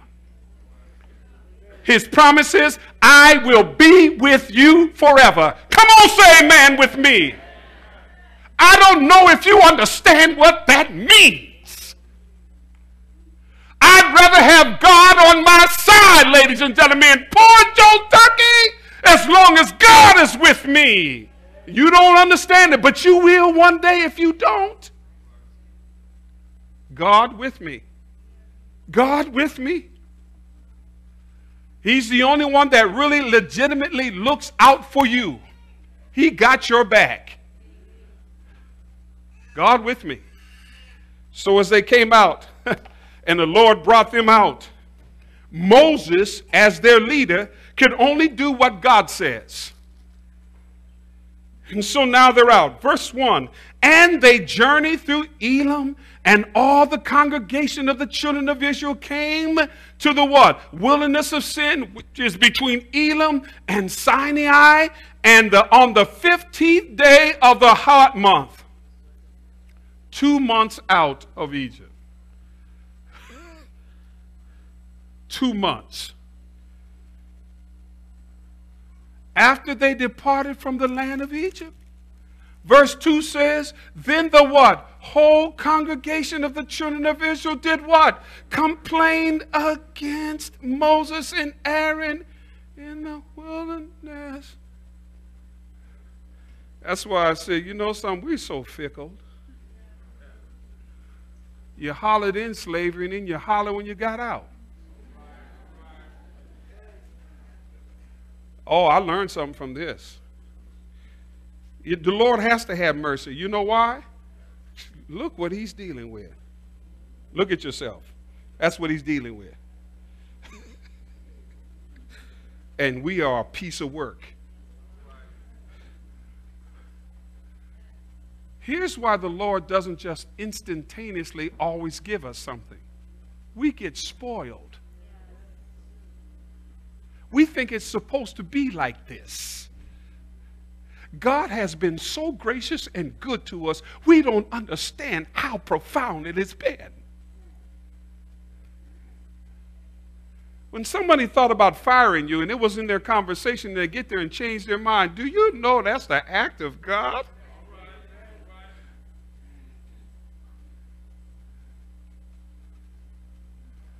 I already told you I was in Chicago. We were preparing to go out and do some book selling.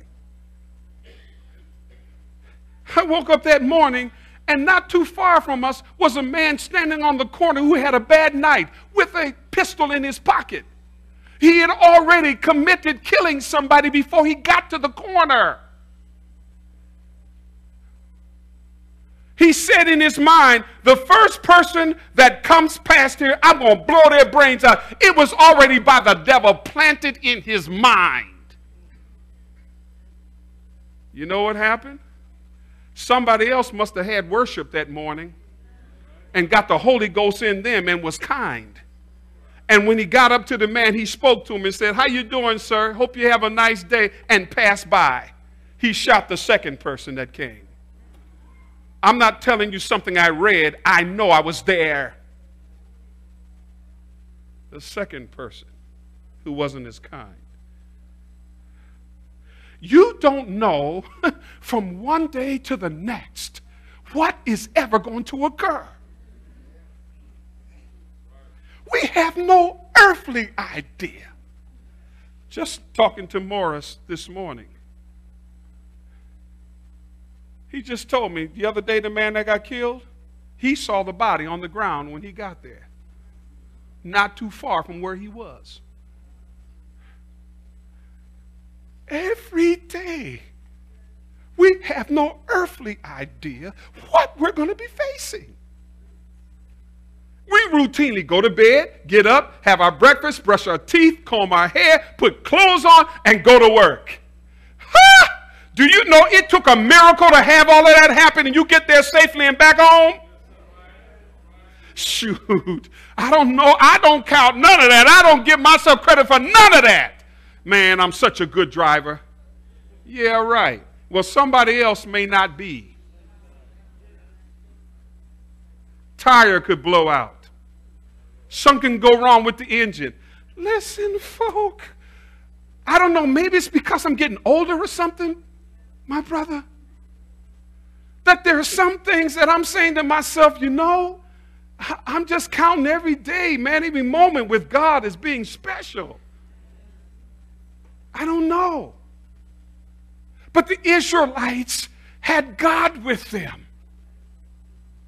And when they couldn't be serviced, God was nothing more than a bellhop. You come when we ring the bell. La, la, la, la. Like the man who built that beautiful house, his only concern was on top of the surface and not on the bottom. So Moses, they come to complain. In verse 3, and the children of Israel said to them, all that we had died by the hand of the Lord in the land of Egypt, when we sat by the what? The pots of meat, and when we what? Ate bread to the full. They're talking about in Egypt. You see, it was just their immediate need. It'd have been better for us to have stayed in Egypt so we could eat.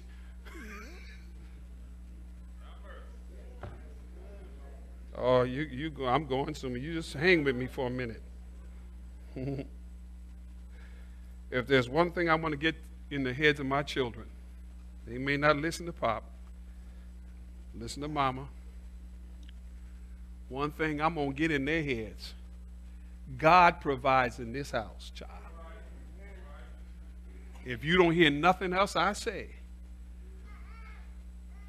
you better thank the Lord that your bread and water, your resting and your clothing and whatever else you got, the Lord provided. How many teaching your children the Lord provides? I know you got a good job. I understand that. I know. Hang in there. Just hang in there. See, because my concern is, what is your Christianity founded on?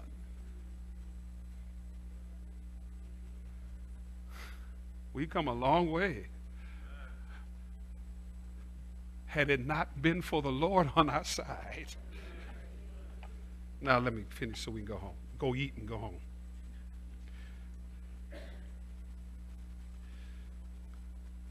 Can you imagine how God felt? I did something for these Negroes, and look at this. Oh, excuse me.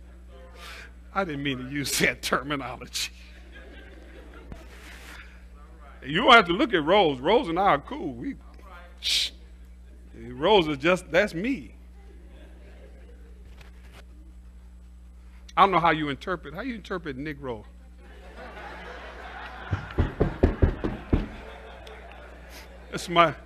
That's my sweetheart right here, I'm telling you. Salt and pepper. Shoot. However, get this now. Get this.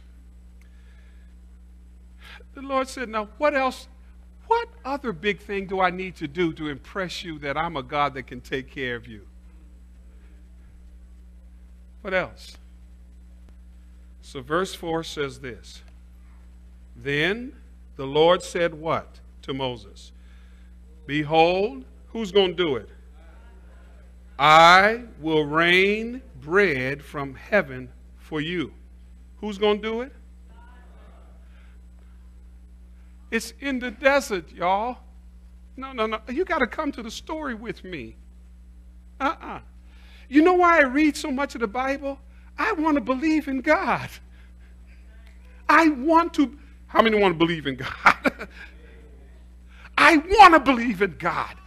I'm telling the Lord, go ahead, do all you can, make me a believer. Every time you go in the Word of God, when you go in as a humble servant, you know what you're asking God? Make me a believer. Come on, impress me with this. And he says to you and I will rain down bread from heaven. You don't understand Hebrew thinking. You know what raining means? I'm going to supply it in abundance. I ain't talking about some biscuit or what they call a dumpling. I ain't talking about one little dumpling in soup.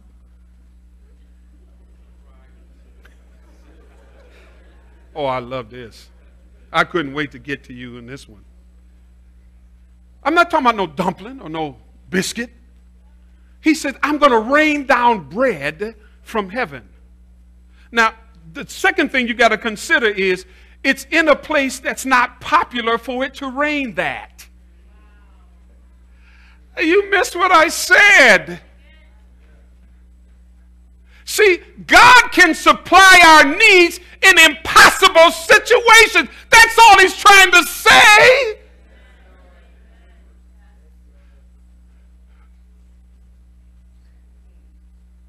That's all. Isn't he the God of heaven and earth? Does he control everything? So that simply means he's not handcuffed or tied. God can take care of us any place. I want to convince us, folks, God can take care of us. I will rain down bread. Pull up that text. I will rain down bread from heaven in the desert. I will. Now, I'm glad that God doesn't treat us like we deserve. You missed what I said again. Because complaining people don't deserve nothing. You ever somebody complaining around you? You want to tell them, I wish they would shut up. Oh, excuse me, and you don't say that. You want to say that. Always yapping about something wrong. Not an optimistic person, a pessimistic person. Always can find zero, ground zero. Water half full, they always see how empty it is. Huh? So here they are complaining. Let me see that verse again. And look what happens. He says, I'm going to rain down what? Bread from heaven for you. And the people shall do what? Go out and do what? And gather a certain rate, which is 2 quarts. They will go out as 2 quarts every day. How much? For how long? How long is he going to feed them? How long? How long? Give us this bread our. It is a commitment from Daddy. Hold it. Hold it, hold it, hold it, hold it before you start just talking about the Israelites. The same God I know, the same God that served them, is the same God that's able to do it today too. I'm glad the Bible is more than some stuff we preach at church. We better believe this. Did you hear what the Bible says? God is going to shake the earth as well as the heavens. If our foundation is not firm, we will go with whatever is shaken. That's what the text is unfolding. And everything that is not shakable will stand. That's why our faith cannot be shaky. We either believe and trust God or we do not. He's not impressed with what comes from my lips. He only is impressed with what comes from my heart. Now, the text says he's going to do what? Pour bread down from heaven. We're going home. We're going home in a few minutes. He's going to pray out at a certain rate every day that I may what? Whether they... Testing coming.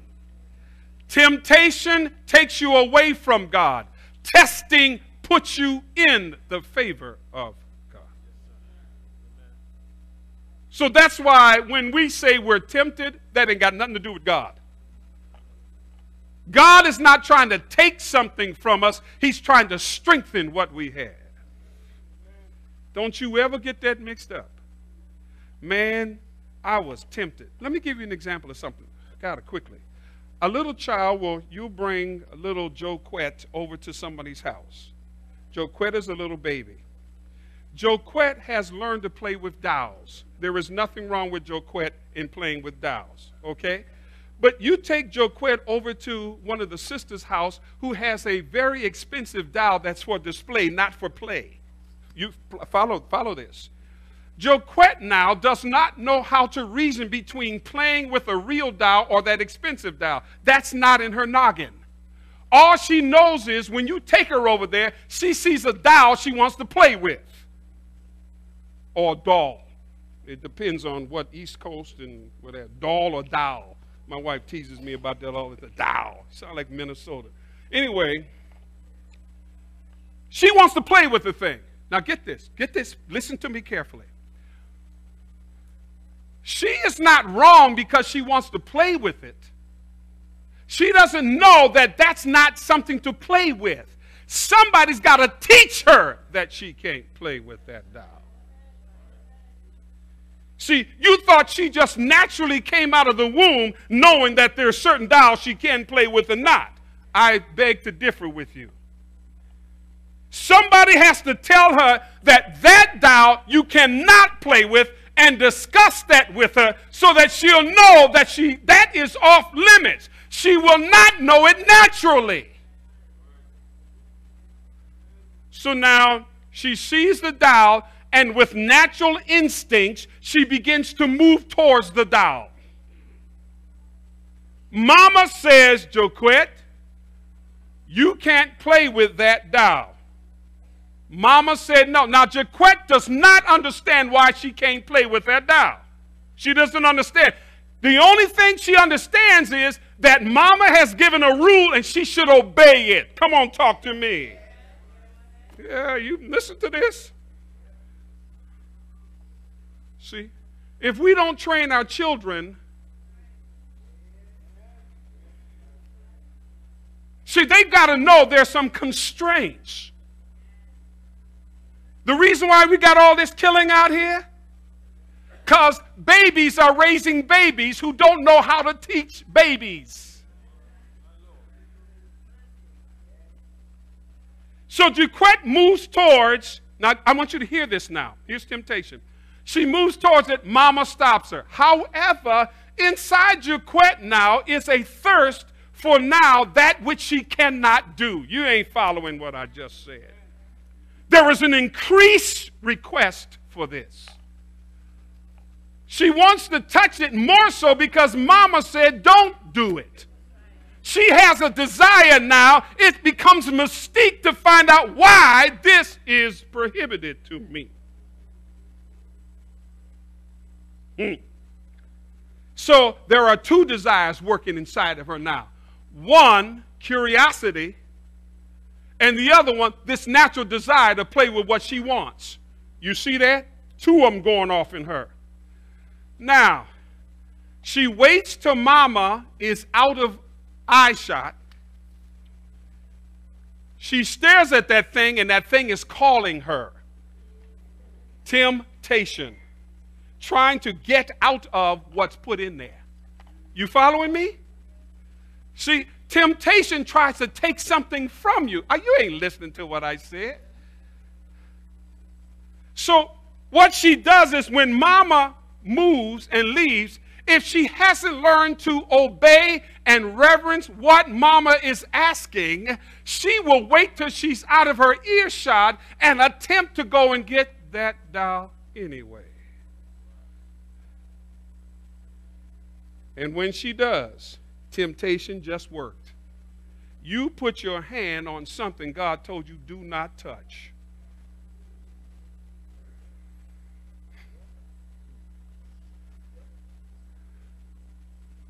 And you know what happens after that? if that goes unpunished, it strengthens to be your will. And you will grow to always defy authority. You didn't follow what I said. I don't care how pretty our children are. Curly, wavy, bald head, whatever you want to call it. Dangling curls, ringlets, beautiful dresses. If you don't teach them, you're going to send them to hell. Now you missed what I said. That's why the Lord said, I got to finish this in a few seconds here, to Israel. Okay?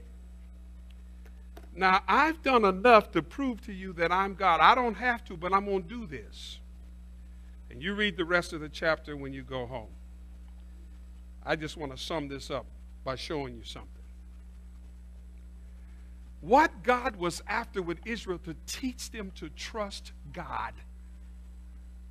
They had hung out in Israel so long, in Egypt so long, that they forgot about how to trust God.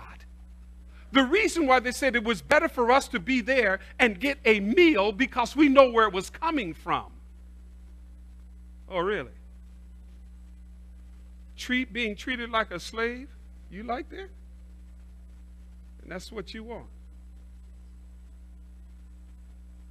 So the Lord says, oh no, I got to get my people out of there so they learn how to worship the true God. I don't worship my job. And my car, that gets me from A to B. But look here, I ain't in love with that bad boy. Because when it decides to stop running, I don't care how much you love it. It's going to stop running. And you can talk sweet to it all you want. Come on, baby. Come on, keep going, keep going. Yeah, you try it. Go out there and try to talk to your metal and see. Go ahead. I beg you, go ahead. When there's no gas in the tank, go right ahead. Talk to it all you want. Oh, please, go. Please, come on, please. I got to make it home. Please. You can say all the sweetest words you could ever come from your lips. That piece of metal ain't never going to go on your sweetness.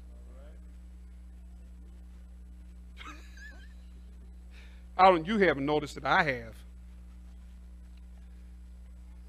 All right, here we go, Israel. Now, here's what I'm going to do.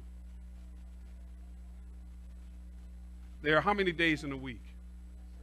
How many? Yeah, always been 7, and no 8, 7. Lord makes it very plain. 7 days in a week. How many? Okay. He says this. Now, here's how we're going to work this. I'm going to allow you to go out, and I'm going to take care of you every day. But here's how it's going to happen. I'm going to test you to see when I provide for you if you will abuse the privilege. So what he does is, he says, now, I'm going to give 2 quarts per person, enough to make sure you take care of your family and no more. Do you know something? The other day I was over there in Buckhead area. I went over there to help somebody. It was through Buckhead I was going, not in Buckhead. They don't need any help. The gospel, yes. So I'm riding and I'm looking at these sprawling houses. You know what I had to ask myself?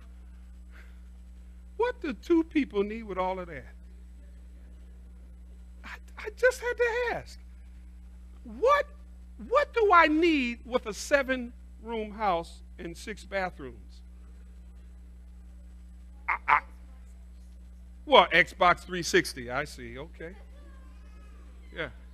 But no, honestly, folks, honestly. God said to Israel he would not allow them to exploit each other. He wouldn't allow it. So he says that every family, no, depending on your family size, he didn't limit that. He said, but according to your family size, you go out and every single day I will provide enough for your family to eat. Not more or not less. And I love it because God portion control. He said those who had more, they got more for their family, and those who had less got enough for their less. Everybody got enough. That's all. That's all he promised. I'm talking about the God who can give you millions. but he only promised you a daily portion.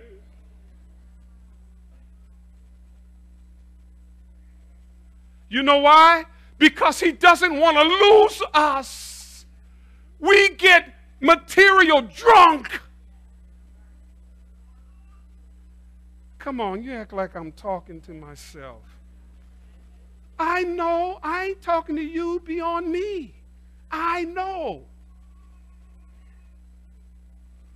We get drunk. We start buying stuff we don't need. Why? Because we got money to get it. We don't mind letting people know what we are about.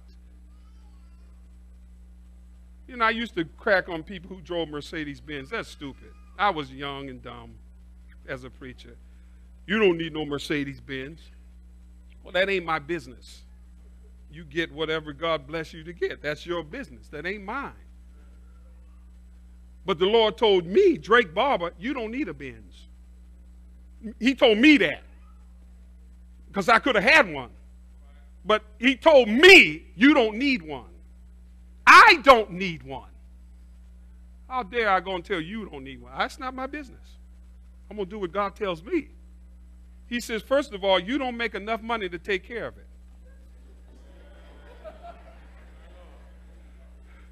The other day, we were coming down the road from Virginia, and I'm looking at a Benz torn up, rims all off. Maybe I'm vain. But I don't want a Benz just to drive one and look like that. I have no interest. So he told me, you can't afford to take care of one, so you can't have one. And I agreed. I got a Honda. Barely afford to take care of it. Anyway, listen. Really, go to the musicians, go up there. So you can shut me up. Listen. So they went out, and he told them, okay, 6 days you go out and do this. How many days? How many days in the week? Okay. So the first day is Sunday, Monday, Tuesday, Wednesday, Thursday, Friday. That's 6 days, isn't it? I don't care how you cut it, that's 6 days. He said, every day I'm going to provide for you. Now, what I want to say is this, that when you go out and get this food, now, it's going to be enough to take care of your family, but you can only get enough for 1 day at a time. We would be in trouble. You know why he said that? Because the Lord is trying to tell you and I that he will provide for us every single day. He wouldn't allow you to go overboard except when we get to the Sabbath. Now, here we go. Falling in love with Jesus is the best thing I've ever done. Every day. So they went out, and then there was stipulation. If you go out the next day, if you try to go and be selfish and get more than you should, then what's going to happen is that portion that you get, you will not be able to eat it. It's going to stink and have maggots in it. Testing me.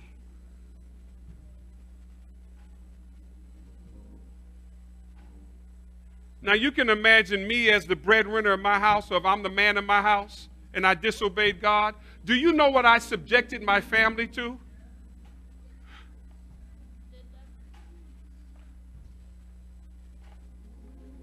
That's why, brothers, we got to lead our homes and trust in God. Brothers, we do.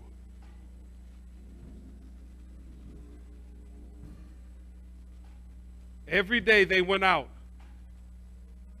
Get this food that you read it. It was some kind of food that they had never heard of before. Listen, the Bible said that they had never heard of this food before. It was like a whitish yellow, and it was multifaceted. It could be cooked. It could be eaten in cereal. It could be baked. Are you listening? They had never seen this before. Don't you tell me God can't provide for us. He can create stuff just to take care of us if he wants. And so the Bible calls it manna. And guess what? It had a taste to it. It was like bread that tastes like honey. It came naturally sweet. God mercy. There ain't no sugar out there or no, agave. And no maple syrup. It had nothing to sweeten it with. It came already baked. And I can just imagine, can I go off just a second, please? I wonder what the angels were doing when they were cooking this stuff up. Come on, talk to me. They got excited. They were just dumping the stuff out of heaven all over the place. I can imagine how heaven must have smelt when they were making this stuff up there. And they got excited because they only made enough portion for each and every day. And they just dumped it out. And it was falling all over from heaven. And then the test came. Not temptation, the test. The Lord said, now on Friday is going to be a special day. We call it Preparation Day. The Sabbath is the seventh day of the week, has always been. The what day of the week? And he said, that's the day I want to be worshiped on. So you should have all your work finished before we come together and worship. Because I desire your full attention. Don't bring nothing else to the Sabbath but you. Testing. On Friday, I'm going to allow you to get a double portion. How can God do that? How can he make one day enough and the next day plentiful? Lisa? How many following what the Lord says?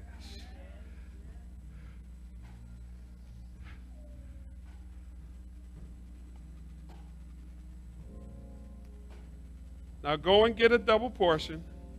Tomorrow's the Sabbath.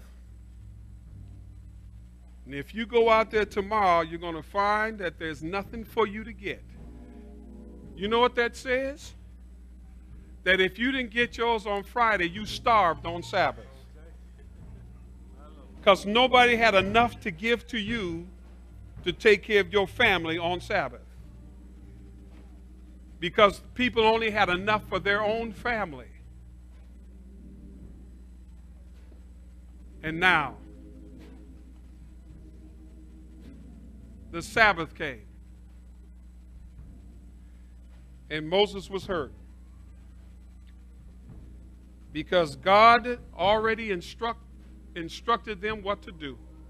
He had already 6 days proven how he could take care of them. And that Sabbath, do you know there were some people that went out looking for bread? Anyhow. Your Christianity is based on what? It's got to be more than just coming to a church service and being entertained. I'm sorry. But before Jesus comes, he's going to shake all of us up. And only those who really trust God are going to be able to hang in this thing, people. Because he's going to remove everything that has become a crutch to us to make it. And so the question I must ask, are you serious? I think Brother Bryce said something that was interesting. Are we really preparing to go to heaven when Jesus comes, y'all? Are you really preparing to go to heaven when Jesus comes? Because if I don't trust him now, I never will. While God tests me, I want to be faithful to him, don't you? I want to be faithful to God. And if I could holler it from the top of my lungs, Jesus is coming. He's coming, you all. He's coming. Hear me. He's coming. And no matter what our emotions tell us, May we have the mind of Jesus to know he is coming. He's coming. Father, thank you for visiting with us. Thank you. I realize as I read this passage of Scripture, I apologize for all of us. We've all failed. Oh Lord, there are times we have not explicitly trusted you. I don't know why. We just feel we're grown up. We don't need to ask you for this and for that. But Lord, we want to. We want to be the kind of people that live in the faith world. That we can say to others, God takes care of us, and believe it. So we invite you in our lives. Please come in, O Lord. Take charge of us. Help us to be the kind of people you know we ought to be. Falling in love with you. Help us to do that each and every day. In Jesus' name, amen. As we close, there's a bulletin that you all have. If you don't, if there's anyone in this place, we're going to sing this as we close. If there's anyone you're looking for a church that you want to embrace and be encouraged to follow your God, I'd like for you just to indicate that on that bulletin. And this week, we will for sure be in contact with you to assist you in your walk with God every day, as much as we possibly can. Sing this with me, Falling in Love.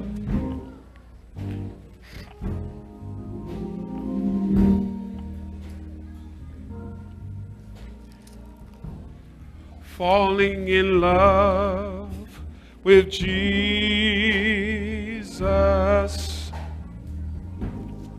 falling in love with Jesus,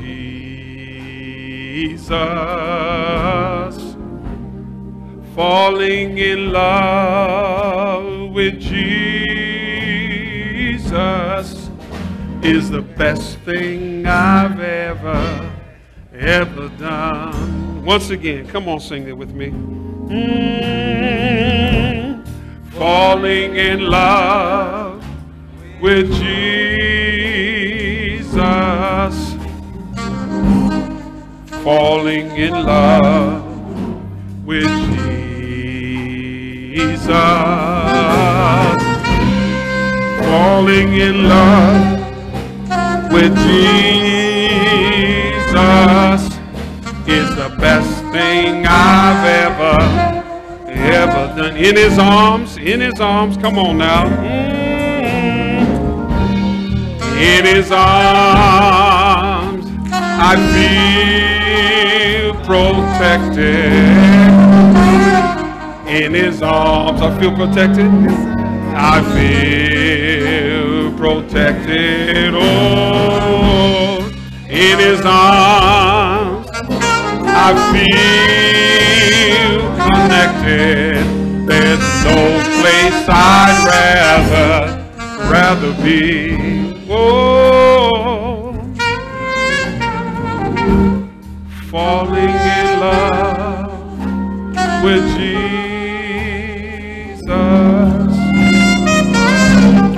falling in love with Jesus,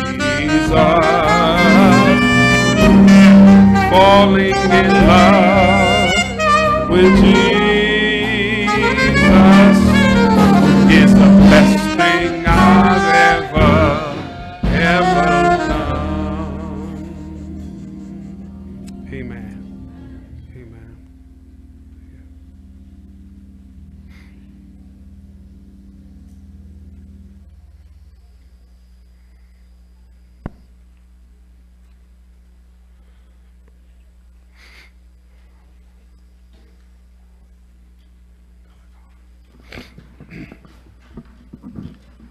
Flag bearers, host.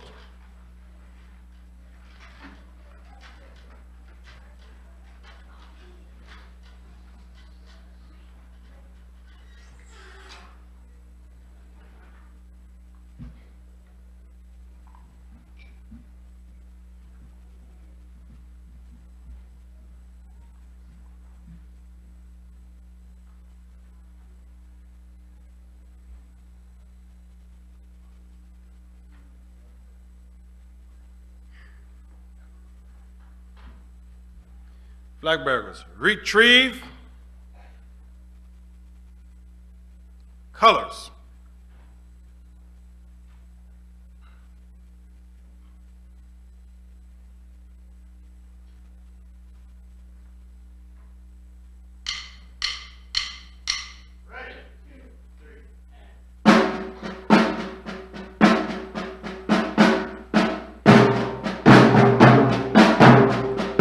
Pathfinders, adventurers, attention!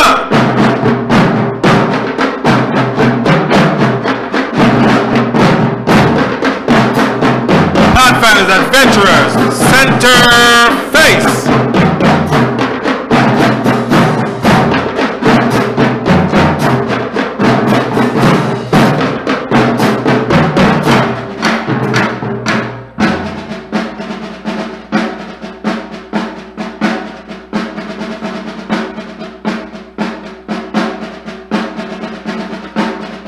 Flag bearers, mock time, up, left, left.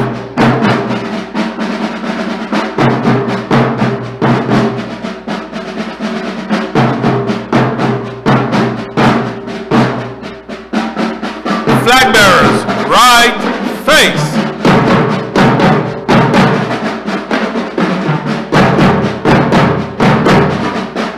Flag bearers, forward, march, left, left.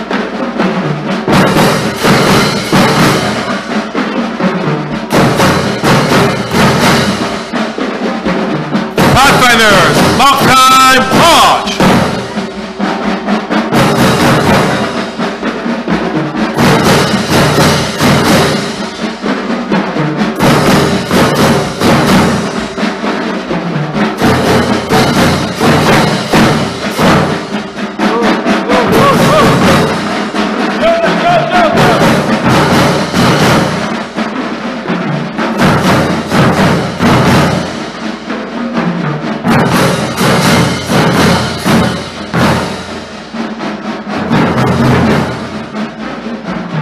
Adventurers, forward, march!